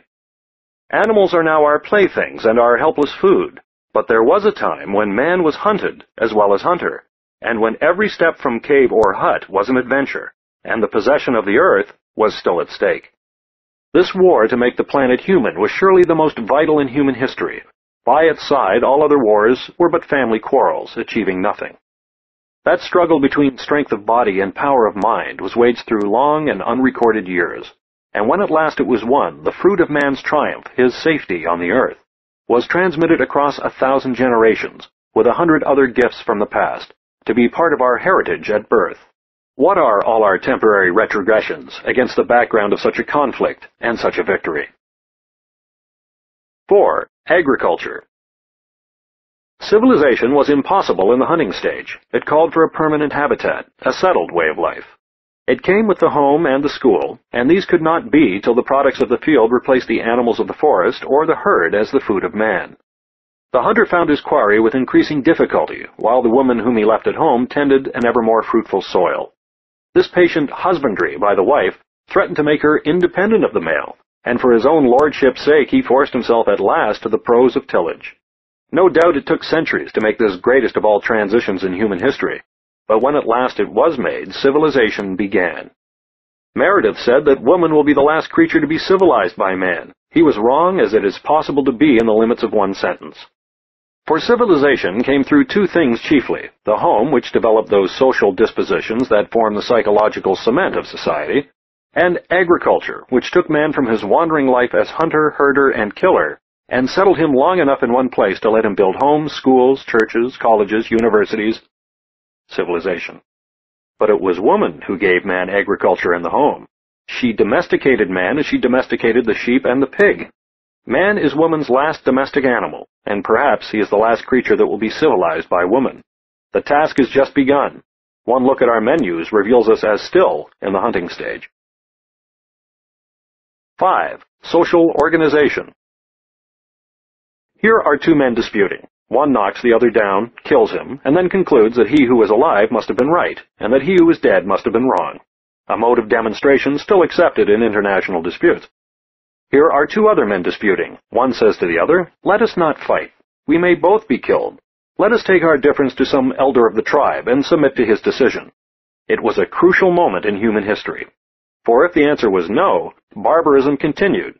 If it was yes, civilization planted another root in the memory of man, the replacement of chaos with order, of brutality with judgment, of violence with law. Here, too, it is a gift unfelt, because we are born within the charmed circle of its protection, and never know its value till we wander into the disordered or solitary regions of the earth. God knows that our congresses and our parliaments are dubious inventions, the distilled mediocrity of the land, but despite them, we manage to enjoy a security of life and property which we shall appreciate more warmly when civil war or revolution reduces us to primitive conditions. Compare the safety of travel today with the robber-infested highways of medieval Europe. Never before in history was there such order and liberty as exists in England today, and may someday exist in America, when a way is found of opening municipal office to capable and honorable men. However, we must not excite ourselves too much about political corruption or democratic mismanagement. Politics is not life, but only a graft upon life. Under its vulgar melodrama, the traditional order of society quietly persists. In the family, in the school, in the thousand devious influences that change our native lawlessness into some measure of cooperation and goodwill. Without consciousness of it, we partake in a luxurious patrimony of social order built up for us by 100 generations of trial and error, accumulated knowledge, and transmitted wealth. 6. Morality. Here we touch the very heart of our problem. Are men morally better than they were? So far as intelligence is an element in morals, we have improved. The average of intelligence is higher, and there's been a great increase in the number of what we may vaguely call developed minds. So far as character is concerned, we have probably retrogressed. Subtlety of thought has grown at the expense of stability of soul. In the presence of our fathers, we intellectuals feel uncomfortably that though we surpass them in the number of ideas that we have crowded into our heads, and though we have liberated ourselves from delightful superstitions which still bring them aid and comfort, we are inferior to them in uncomplaining courage, fidelity to our tasks and purposes, and simple strength of personality. But if morality implies the virtues exalted in the code of Christ, we have made some halting progress despite our mines and slums, our democratic corruption, and our urban addiction to lechery. We are a slightly gentler species than we were, capable of greater kindness and of generosity even to alien or recently hostile peoples whom we have never seen. In one year, 1928, the contributions of our country to private charity and philanthropy exceeded $2 billion, which was then 1/2 of all the money circulating in America. We still kill murderers if, as occasionally happens, we catch them and convict them, but we are a little uneasy about this ancient retributive justice of a life for a life, and the number of crimes for which we mete out the ultimate punishment has rapidly decreased. 200 years ago, in Merry England, men might be hanged by justification of the law for stealing a shilling, and people are still severely punished if they do not steal a great deal. Not that many hundred years ago, miners were hereditary serfs in Scotland. Criminals were legally and publicly tortured to death in France. Debtors were imprisoned for life in England, and respectable people raided the African coast for slaves. Less than 100 years ago, our jails were dens of filth and horror, colleges for the graduation of minor criminals into major criminals. Now our prisons are vacation resorts for tired murderers. We still exploit the lower strata of our working classes, but we soothe our consciences with welfare work. Eugenics struggles to balance, with artificial selection, the interference of human kindliness and benevolence with that merciless elimination of the weak and the infirm, which was once the mainspring of natural selection. We think there is more violence in the world than before, but in truth there are only more newspapers. Vast and powerful organizations scour the planet for crimes and scandals that will console their readers for stenography and monogamy, and all the villainy and politics of 5 continents are gathered upon one page for the encouragement of our breakfasts. We conclude that half the world is killing the other half, and that a large proportion of the remainder are committing suicide. But in the streets, in our homes, in public assemblies, in 1,000 vehicles of transportation, we are astonished to find no murderers and no suicides, but rather a blunt democratic courtesy, and an unpretentious chivalry 100 times more real than when men mouthed chivalric phrases, enslaved their women, and ensured the fidelity of their wives with irons, while they fought for Christ in the Holy Land. Our prevailing mode of marriage, chaotic and deliquescent as it is, represents a pleasant refinement on marriage by capture or purchase, and le droit des seigneurs. There is less brutality between men and women, between parents and children, between teachers and pupils, than in any recorded generation of the past. The emancipation of woman and her ascendancy over man indicate an unprecedented gentility in the once murderous male. Love, which was unknown to primitive men, or was only a hunger of the flesh, has flowered into a magnificent garden of song and sentiment, in which the passion of a man for a maid, though vigorously rooted in physical need, rises like incense into the realm of living poetry. And youth whose sins so disturb its tired elders atones for its little vices with such intellectual eagerness and moral courage as may be invaluable when education resolves at last to come out into the open and cleanse our public life.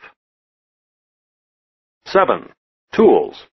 In the face of the Romantics, the machine wreckers of the intelligentsia, the pleaders for a return to the primitive, dirt, chores, snakes, cobwebs, bugs, we sing the song of the tools, the engines, the machines that have enslaved and are liberating man. We need not be ashamed of our prosperity. It is good that comforts and opportunities once confined to barons and earls have been made by enterprise the prerogatives of all. It was necessary to spread leisure, even though at first misused, before a wide culture could come. These multiplying inventions are the new organs with which we control our environment. We do not need to grow them on our bodies as animals must. We make them and use them and lay them aside till we need them again. We grow gigantic arms that build in a month the pyramids that once consumed 1 million men. We make for ourselves great eyes that search out the invisible stars of the sky, and little eyes that peer into the invisible cells of life. We speak, if we wish, with quiet voices that reach across continents and seas. We move over the land and the air with the freedom of timeless gods. Granted that mere speed is worthless, it is a symbol of human courage and persistent will that the airplane has its highest meaning for us. Long chained like Prometheus to the earth, we have freed ourselves at last, and now we may look the eagle in the face. No, these tools will not conquer us. Our present defeat by the machinery around us is a transient thing, a halt in our visible progress to a slaveless world. The menial labor that degraded both master and man is lifted from human shoulders and harnessed to the tireless muscles of iron and steel. Soon, every waterfall and every wind will pour its beneficent energy into factories and homes, and man will be freed for the tasks of the mind. It is not revolution, but invention that will liberate the slave. 8. Science. In a large degree, Buckle was right. We progress only in knowledge, and these other gifts are rooted in the slow enlightenment of the mind. Here, in the untitled nobility of research and the silent battles of the laboratory, is a story fit to balance the chicanery of politics and the futile barbarism of war. Here man is at his best, and through darkness and persecution mounts steadily toward the light. Behold him standing on a little planet, measuring, weighing, analyzing constellations that he cannot see, predicting the vicissitudes of earth and sun and moon, and witnessing the birth and death of worlds. Or here is a seemingly unpractical mathematician tracking new formulas through laborious labyrinths, clearing the way for an endless chain of inventions that will multiply the power of his race. Here is a bridge, 100,000 tons of iron suspended from 4 ropes of steel, flung bravely from shore to shore, and bearing the passage of countless men. This is poetry as eloquent as Shakespeare ever wrote. Or consider this city-like building that mounts boldly into the sky, guarded against every strain by the courage of our calculations, and shining like diamond-studded granite in the night. Here in physics are new dimensions, new elements, new atoms, and new powers. Here in the rocks is the autobiography of life. Here in the laboratories, biology prepares to transform the organic world as physics transform matter. Everywhere you come upon them studying these unpretentious, unrewarded men, you hardly understand where the devotion finds its source and nourishment. They will die before the trees they plant will bear fruit for mankind, but they go on.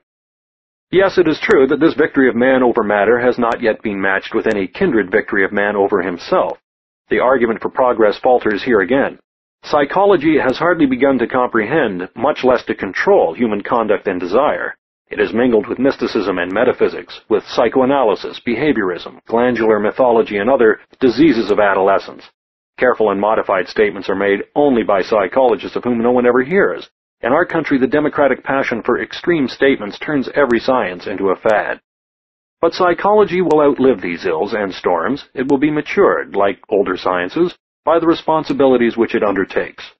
If another Bacon should come to map out its territory, clarify the proper methods and objectives of its attack, and point out the fruits and powers to be won, which of us, knowing the surprises of history and the pertinacity of men, would dare set limits to the achievements that may come from our growing knowledge of the mind? Already in our day, man is turning round from his remade environment and beginning to remake himself. 9. Education. More and more completely, we pass on to the next generation the gathered experience of the past. It is almost a contemporary innovation, this tremendous expenditure of wealth and labor in the equipment of schools and the provision of instruction for all. Perhaps it is the most significant feature of our time. Once colleges were luxuries designed for the male half of the leisure class. Today universities are so numerous that he who runs may become a PhD. We have not excelled the selected geniuses of antiquity, but we have raised the level and average of human knowledge far beyond any age in history. Think now not of Plato and Aristotle, but of the stupid, bigoted, and brutal Athenian assembly, of the unfranchised mob and its Orphic rights, of the secluded and enslaved women who could acquire education only by becoming courtesans. None but a child would complain that the world has not yet been totally remade by these spreading schools, these teeming bisexual universities. In the perspective of history, the great experiment of education has just begun. It has not had time to prove itself. It cannot, in a generation, undo the ignorance and superstition of 10,000 years. Indeed, there is no telling but the high rate of ignorance and the determination of dogma by plebiscite may triumph over education in the end. This step in progress is not one of which we may yet say that it is a permanent achievement of mankind, but already beneficent results appear. Why is it that tolerance and freedom of the mind flourish more easily in the northern states than in the south, if not because the south has not yet won wealth enough to build sufficient schools? Who knows how much of our preference for mediocrity in office and narrowness in leadership is the result of a generation recruited from regions too oppressed with economic need and political exploitation to spare time for the plowing and sowing of the mind. What will the full fruitage of education be when every one of us is schooled till 20 and finds equal access to the intellectual treasures of the race? Consider again the instinct of parental love, the profound impulse of every normal parent to raise his children beyond himself. Here is the biological leverage of human progress, a force more to be trusted than any legislation or any moral exhortation, because it is rooted in the very nature of man. Adolescence lengthens, we begin more helplessly, and we grow more completely toward that higher man who struggles to be born out of our darkened souls. We are the raw material of civilization. We dislike education because it was not presented to us in our youth for what it is. Consider it not as the painful accumulation of facts and dates, but as an ennobling intimacy with great men. Consider it not as the preparation of the individual to make a living, but as the development of every potential capacity in him for the comprehension, control, and appreciation of his world. Above all, consider it in its fullest definition as the technique of transmitting as completely as possible to as many as possible that technological, intellectual, moral, and artistic heritage through which the race forms the growing individual and makes him human. Education is the reason why we behave like human beings. We are hardly born human, we are born ridiculous and malodorous animals. We become human. We have humanity thrust upon us through the 100 channels whereby the past pours down into the present that mental and cultural inheritance, whose preservation, accumulation, and transmission place mankind today, with all its defectives and illiterates, on a higher plane than any generation has ever reached before. 10. Writing and print. Again, our imagination is too weak-winged to lift us to a full perspective. We cannot vision or recall the long ages of ignorance, impotence, and fear that preceded the coming of letters. Through those unrecorded centuries, men could transmit their hard-won lore only by word of mouth from parent to child. If one generation forgot or misunderstood, the weary ladder of knowledge had to be climbed anew. Writing gave a new permanence to the achievements of the mind. It preserved for thousands of years, and through a millennium of poverty and superstition, the wisdom found by philosophy and the beauty carved out in drama and poetry. It bound the generations together with a common heritage. It created that country of the mind in which, because of writing, genius need not die. And now, as writing united the generations, print, despite the 1,000 prostitutions of it, can bind the civilizations. It is not necessary anymore that civilization should disappear before our planet passes away. It will change its habitat. Doubtless the land in every nation will refuse at last to yield its fruit to improvident tillage and careless tenancy. Inevitably, new regions will lure with virgin soil the lustier strains of every race. But a civilization is not a material thing, inseparably bound like an ancient serf to a given spot of the earth.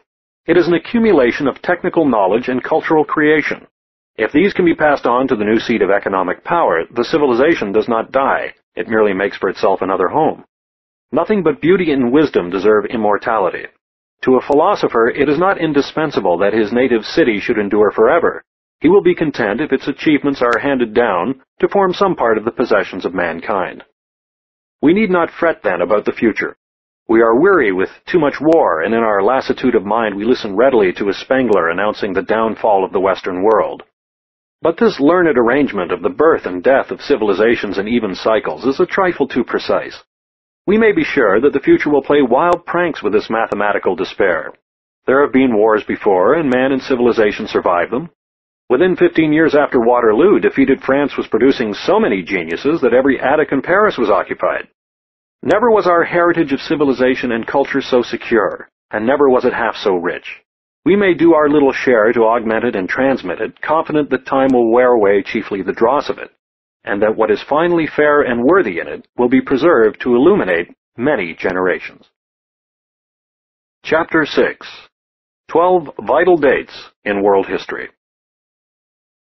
The idea of creating a list of 12 vital dates in history came to me at Manila as I was preparing to set sail across the Pacific to America. It came at an appropriate moment, for it found me struggling with the problem of dates in working on the first volume of The Story of Civilization. It was already quite clear to me that the inclusion of dates in the text would make the story as accurate and dull as a good encyclopedia, that the transformation of dead data into living narrative would require some other disposition of dates than one that would infest with them every page of the tale. The arrangement arrived at, after much pseudopodial trial and error, was to confine all dates to the margin and the notes. Perhaps some such plan would alleviate the pain inflicted by some of the textbooks of history used in our colleges and schools. I had occasion, some years back, to examine the text employed in certain institutions of lower learning in my neighborhood. The geography, which might have been made one of the most fascinating studies of all, was especially abominable. A mere massing of dead information, much of it made false or worthless by the war, much of it restricted to the superficial features of a nation's life, much of it made ridiculous by provincial prejudice against the Orient.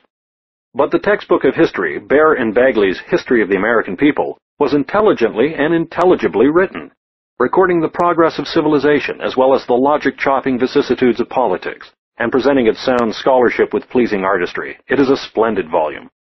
In many high schools I have found, as the standard historical text of world history, Breasted's Ancient Times, which I regard as the finest school book in America, and along with it, only slightly inferior to it, the books of Robinson and Beard on modern European history. In these volumes there is no excessive use of dates, and if we are to agree that dates have been overdone, we shall have to acknowledge also that some of our texts have avoided this fault, and many of them represent a great improvement on the class books of our younger days. I should hardly be content to have my pupils know only 12 dates, and I presume that the choice of this baker's number would not suggest an optimum, but rather a minimum. Dates, let us say, that every baker should know. How many dates a man should carry with him will depend, of course, on his functions and purposes. A farmer might do his job very well and bring up a fine family with no other date in his head than that of the next state fair. But a man condemned to the intellectual life, precluded from the deepening contacts of experiment and action, ought to have sufficient knowledge of man's chronology to give him, as some poor substitute for wide personal experience, that historical perspective which is one road to philosophy and understanding.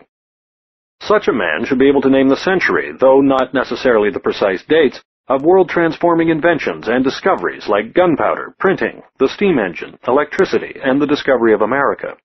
He should know the centuries of the world's greatest statesmen, say Hammurabi, Moses, Darius I, Solon, Pericles, Alexander, Caesar, Charles V, Louis XIV, Peter the Great, Frederick the Great, Henry VIII, Elizabeth, Disraeli, Gladstone, Bismarck, Cavour, Washington, Hamilton, Jefferson, and Lincoln. Of the world's greatest scientists and philosophers, say Confucius, Socrates, Plato, Aristotle, Copernicus, Francis Bacon, Isaac Newton, Spinoza, Voltaire, Kant, Schopenhauer, and Darwin.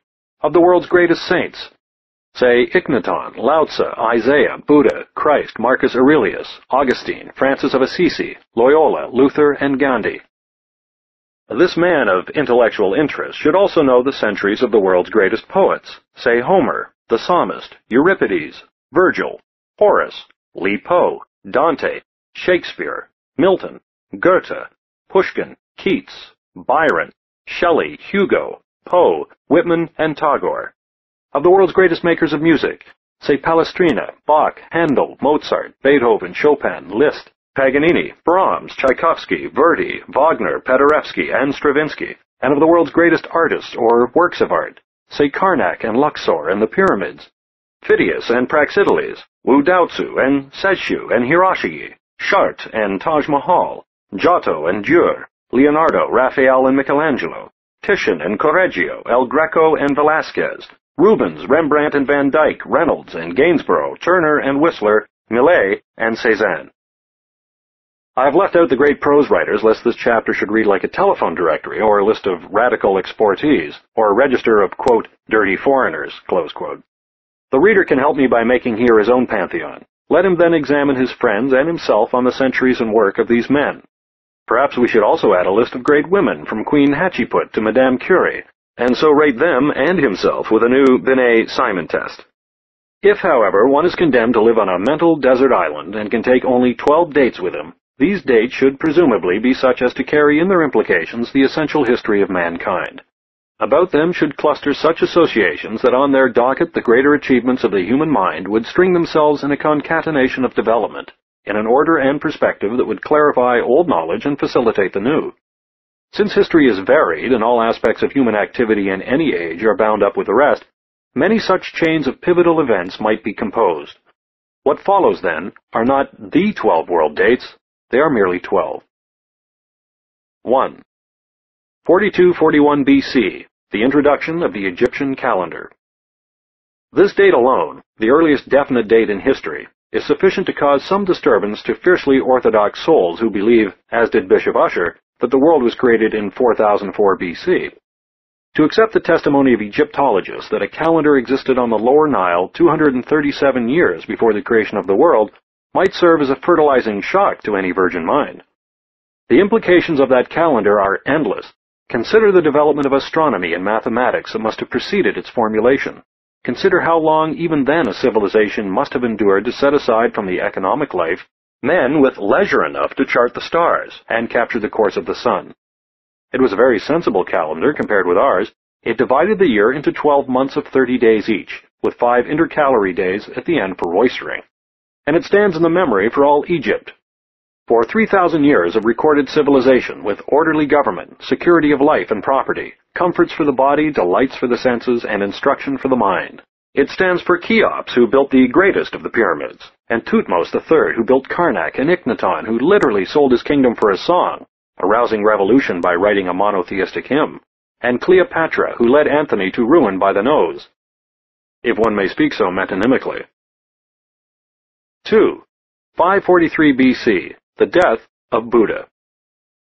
No other soul, I suppose, has ever been so influential. It is not so much that several hundred million men and women profess the Buddhist religion today.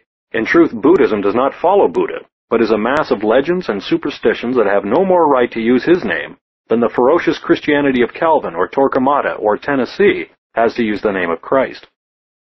But Buddha means India, for the spirit of India lies in religion rather than in science, in contemplation rather than in action, in a fraternal gentleness rather than in the application of mathematics to artillery or of chemistry to bombs.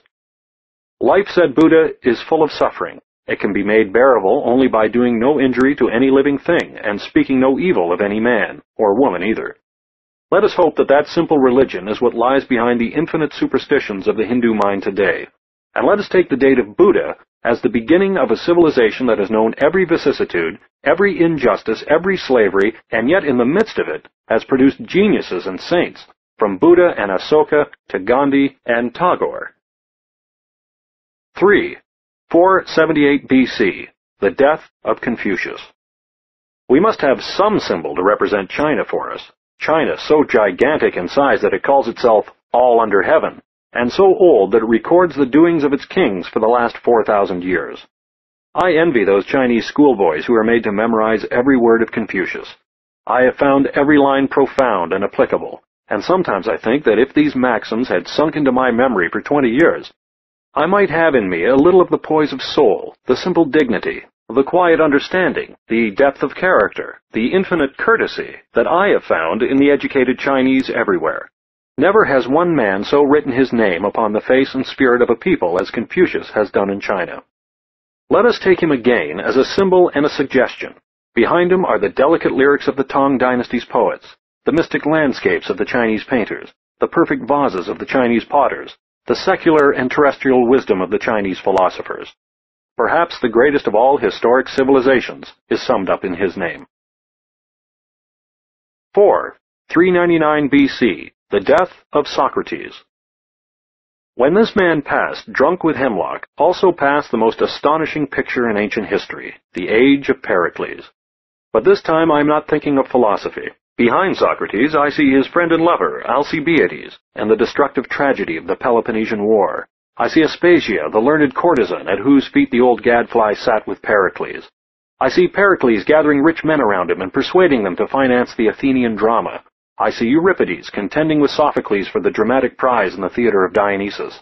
I see Ictinus, in slow thought, molding the columns of the Parthenon, and Phidias carving the gods and heroes of its frieze. I see young Plato winning the prize at the Pan-Athenian Games. I want some stopping point in history that shall bring to my memory a few of the thousand facets of this brave and varied age, when for the first time a whole civilization liberated itself from superstition and created science, drama, democracy, and liberty, and passed on to Rome and Europe half of our intellectual and aesthetic heritage. 5. 44 BC, the death of Caesar. A few years before the death of George Brandeis, the Danish critic who helped the French Taine to make the British understand English literature.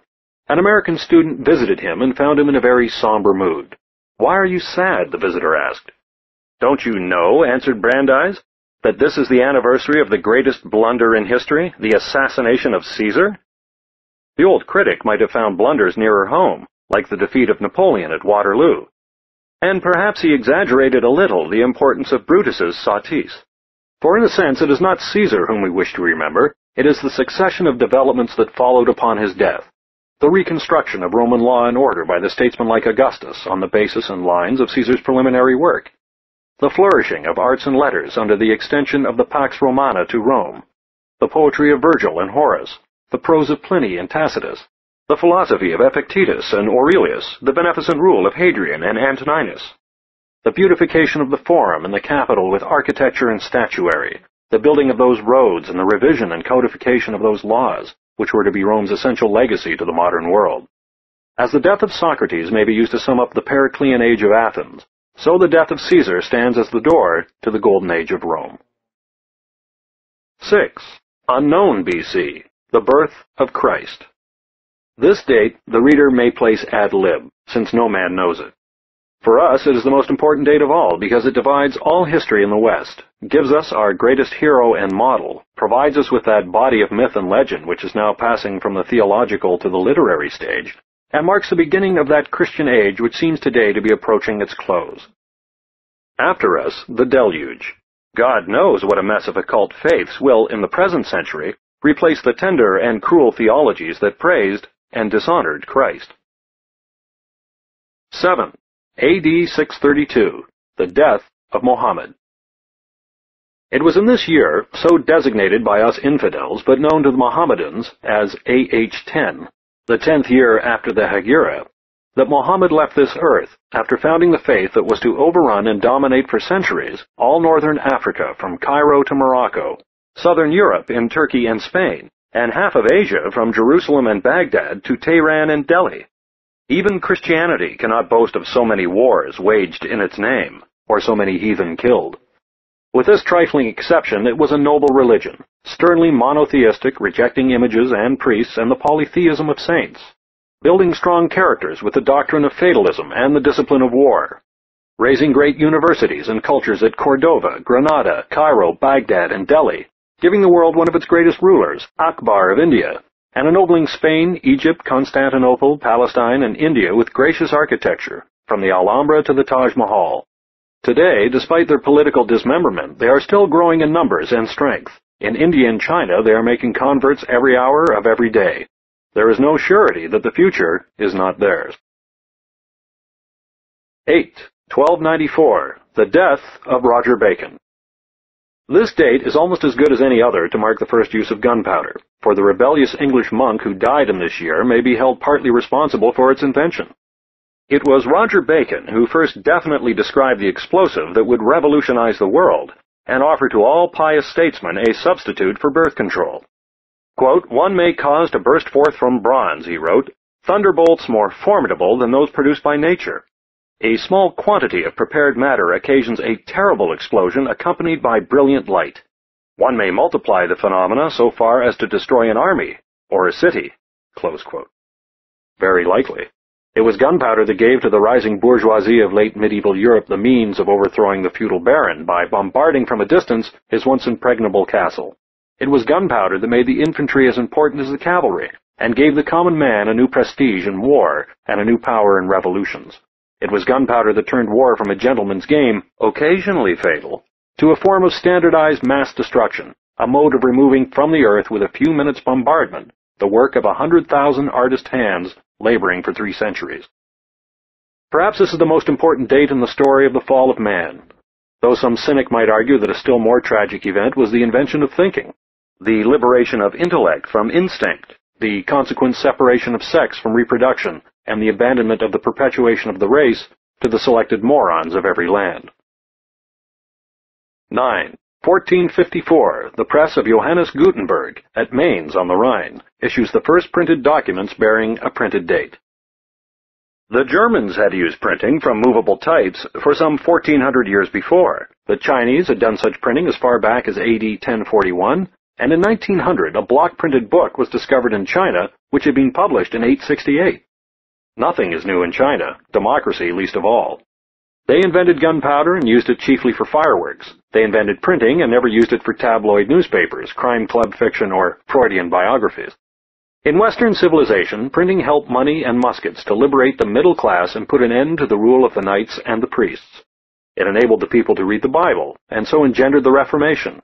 It immensely widened the circle to which a writer might address his ideas, and by transferring the making of books from monks to printers' devils, and the patronage of books from the aristocracy and the church to the commonalty and the laity, it made possible the propaganda and development of democracy and free thought. Napoleon remarked that the Bourbons might have preserved themselves and prevented the French Revolution by maintaining a governmental monopoly of ink. Our empowered middle class has profited by the example and has made literacy an impediment to the acquisition of truth. One hardly knows today whether printing does more harm than good, or whether the growth of knowledge and learning has not weakened character as much as it has stocked the mind. But let us try it a little further. 10. 1492. Columbus discovers America.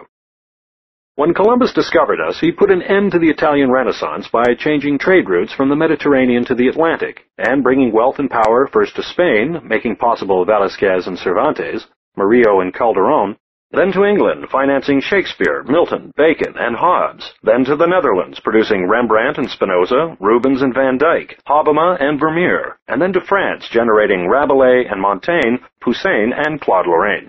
When, in 1564, Michelangelo died and Shakespeare was born, it was a sign that the Renaissance had died in Italy and had been reborn in England. The discovery of America cooperated with the Reformation, and the diminution of Peter's pence, in ending for a time the role of Italy in history. Later, the development of the New World opened up a vast market for European goods and a vast area for Europe's surplus population. This is the secret of Europe's rapid growth in wealth and power, and its conquest of Africa and Asia and Australia. And all the history of America, with its experiments in popular sovereignty and popular education, would that the order had been reversed, lay potential in that magnificent adventure of 1492. 11. 1769. James Watt brings the steam engine to practical utility. This event inaugurated the Industrial Revolution. Hero of Alexandria made a steam engine in 130 BC. Della Porta, Savary, and Newcomen had made better ones in 1601, 1698, and 1705.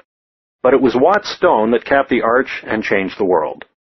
Essentially, there are only two fundamental and pivotal events in human history. The agricultural revolution, in which men passed from hunting to tillage and settled down to build homes, schools, and civilization, and the Industrial Revolution, which threw millions and millions of men, first in England, then in America and Germany, then in Italy and France, then in faraway Japan, now in China, the Soviet Union, and India, out of their homes and their farms into cities and factories. It transformed society and government by empowering the owners of machinery and the controllers of commerce beyond the owners of titles and land. It transformed religion by generating science and its persuasive miracles, and inducing many men to think in terms of cause and effect and machines. It transformed the mind by substituting novel and varied stimuli, necessitating thought for the old ancestral and domestic situations to which instinct had been adapted and sufficient. It transformed woman by taking her work from the home and forcing her into the factories to recapture it. It transformed morals by complicating economic life, postponing marriage, multiplying contacts and opportunities, liberating woman, reducing the family, and weakening religious and parental authority and control. And it transformed art by subordinating beauty to use, and subjecting the artist not to a favored few with inherited standards of judgment and trained tastes, but to a multitude who judged all things in terms of power and cost and size.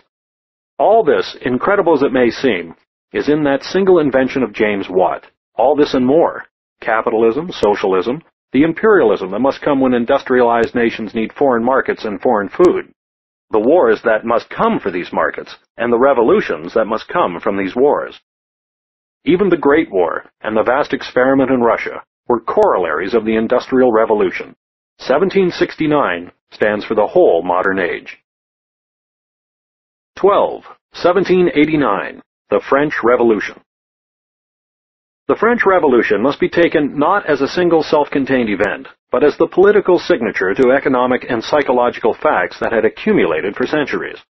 Perhaps it began in 1543 when Copernicus published his book on the revolutions of the celestial orbs. For then began the twilight of the gods and the liberation of man. Cast here upon this petty earth, no longer the center of things, but an incident, forced to realize that humanity is an interlude in biology, biology an interlude in geology, as any earthquake will remind us, and geology an interlude in astronomy. Man was left to shift and think for himself. Thought became free and boundless, and fought its way out of superstition and ecclesiasticism, to the time when a whole age would be named after a writer, and Voltaire might say, "I have no scepter, but I have a pen." I never cease admiring the French Enlightenment. All in all, I consider it the peak of human history, greater even than Periclean Greece or Augustan Rome, or Medicean Italy. Never had men thought so bravely, spoken so brilliantly, or lifted themselves to a greater height of culture and courtesy. "Alas," said Louis XVI, standing in his temple prison before the books of Voltaire and Rousseau, "these are the men that have destroyed France." Yes, they had destroyed one France, but they had liberated another, not to speak of freeing America through their disciples, Washington, Franklin, and Jefferson. This is the best I can do, far off here in the Pacific, between two hemispheres and two ages. I look back to the Orient and wonder how a Confucian scholar or a Hindu Brahmin would smile at my dates. The one would inquire courteously where the Tang dynasty entered into my list, an age as great in China as the Enlightenment in France. The other would ask about Akbar and Asoka, and I could only answer that Asoka belongs to Buddha and Akbar to Muhammad. I know how partial and provincial all this must be. We are all born within frontiers of space and time, and, struggle as we will, we can never escape from our boxes. To us, civilization means Europe and America, and the Orient, which considers us barbaric, seems barbarous. I let the reader then make his own lists, helping himself to what he likes in mine. Let him try to build for himself another perspective in unity that shall clarify human development for him, and let him remember the words which Napoleon bequeathed to the Duke of Reichstadt at St. Helena. "May my son study history, for it is the only true psychology and the only true philosophy."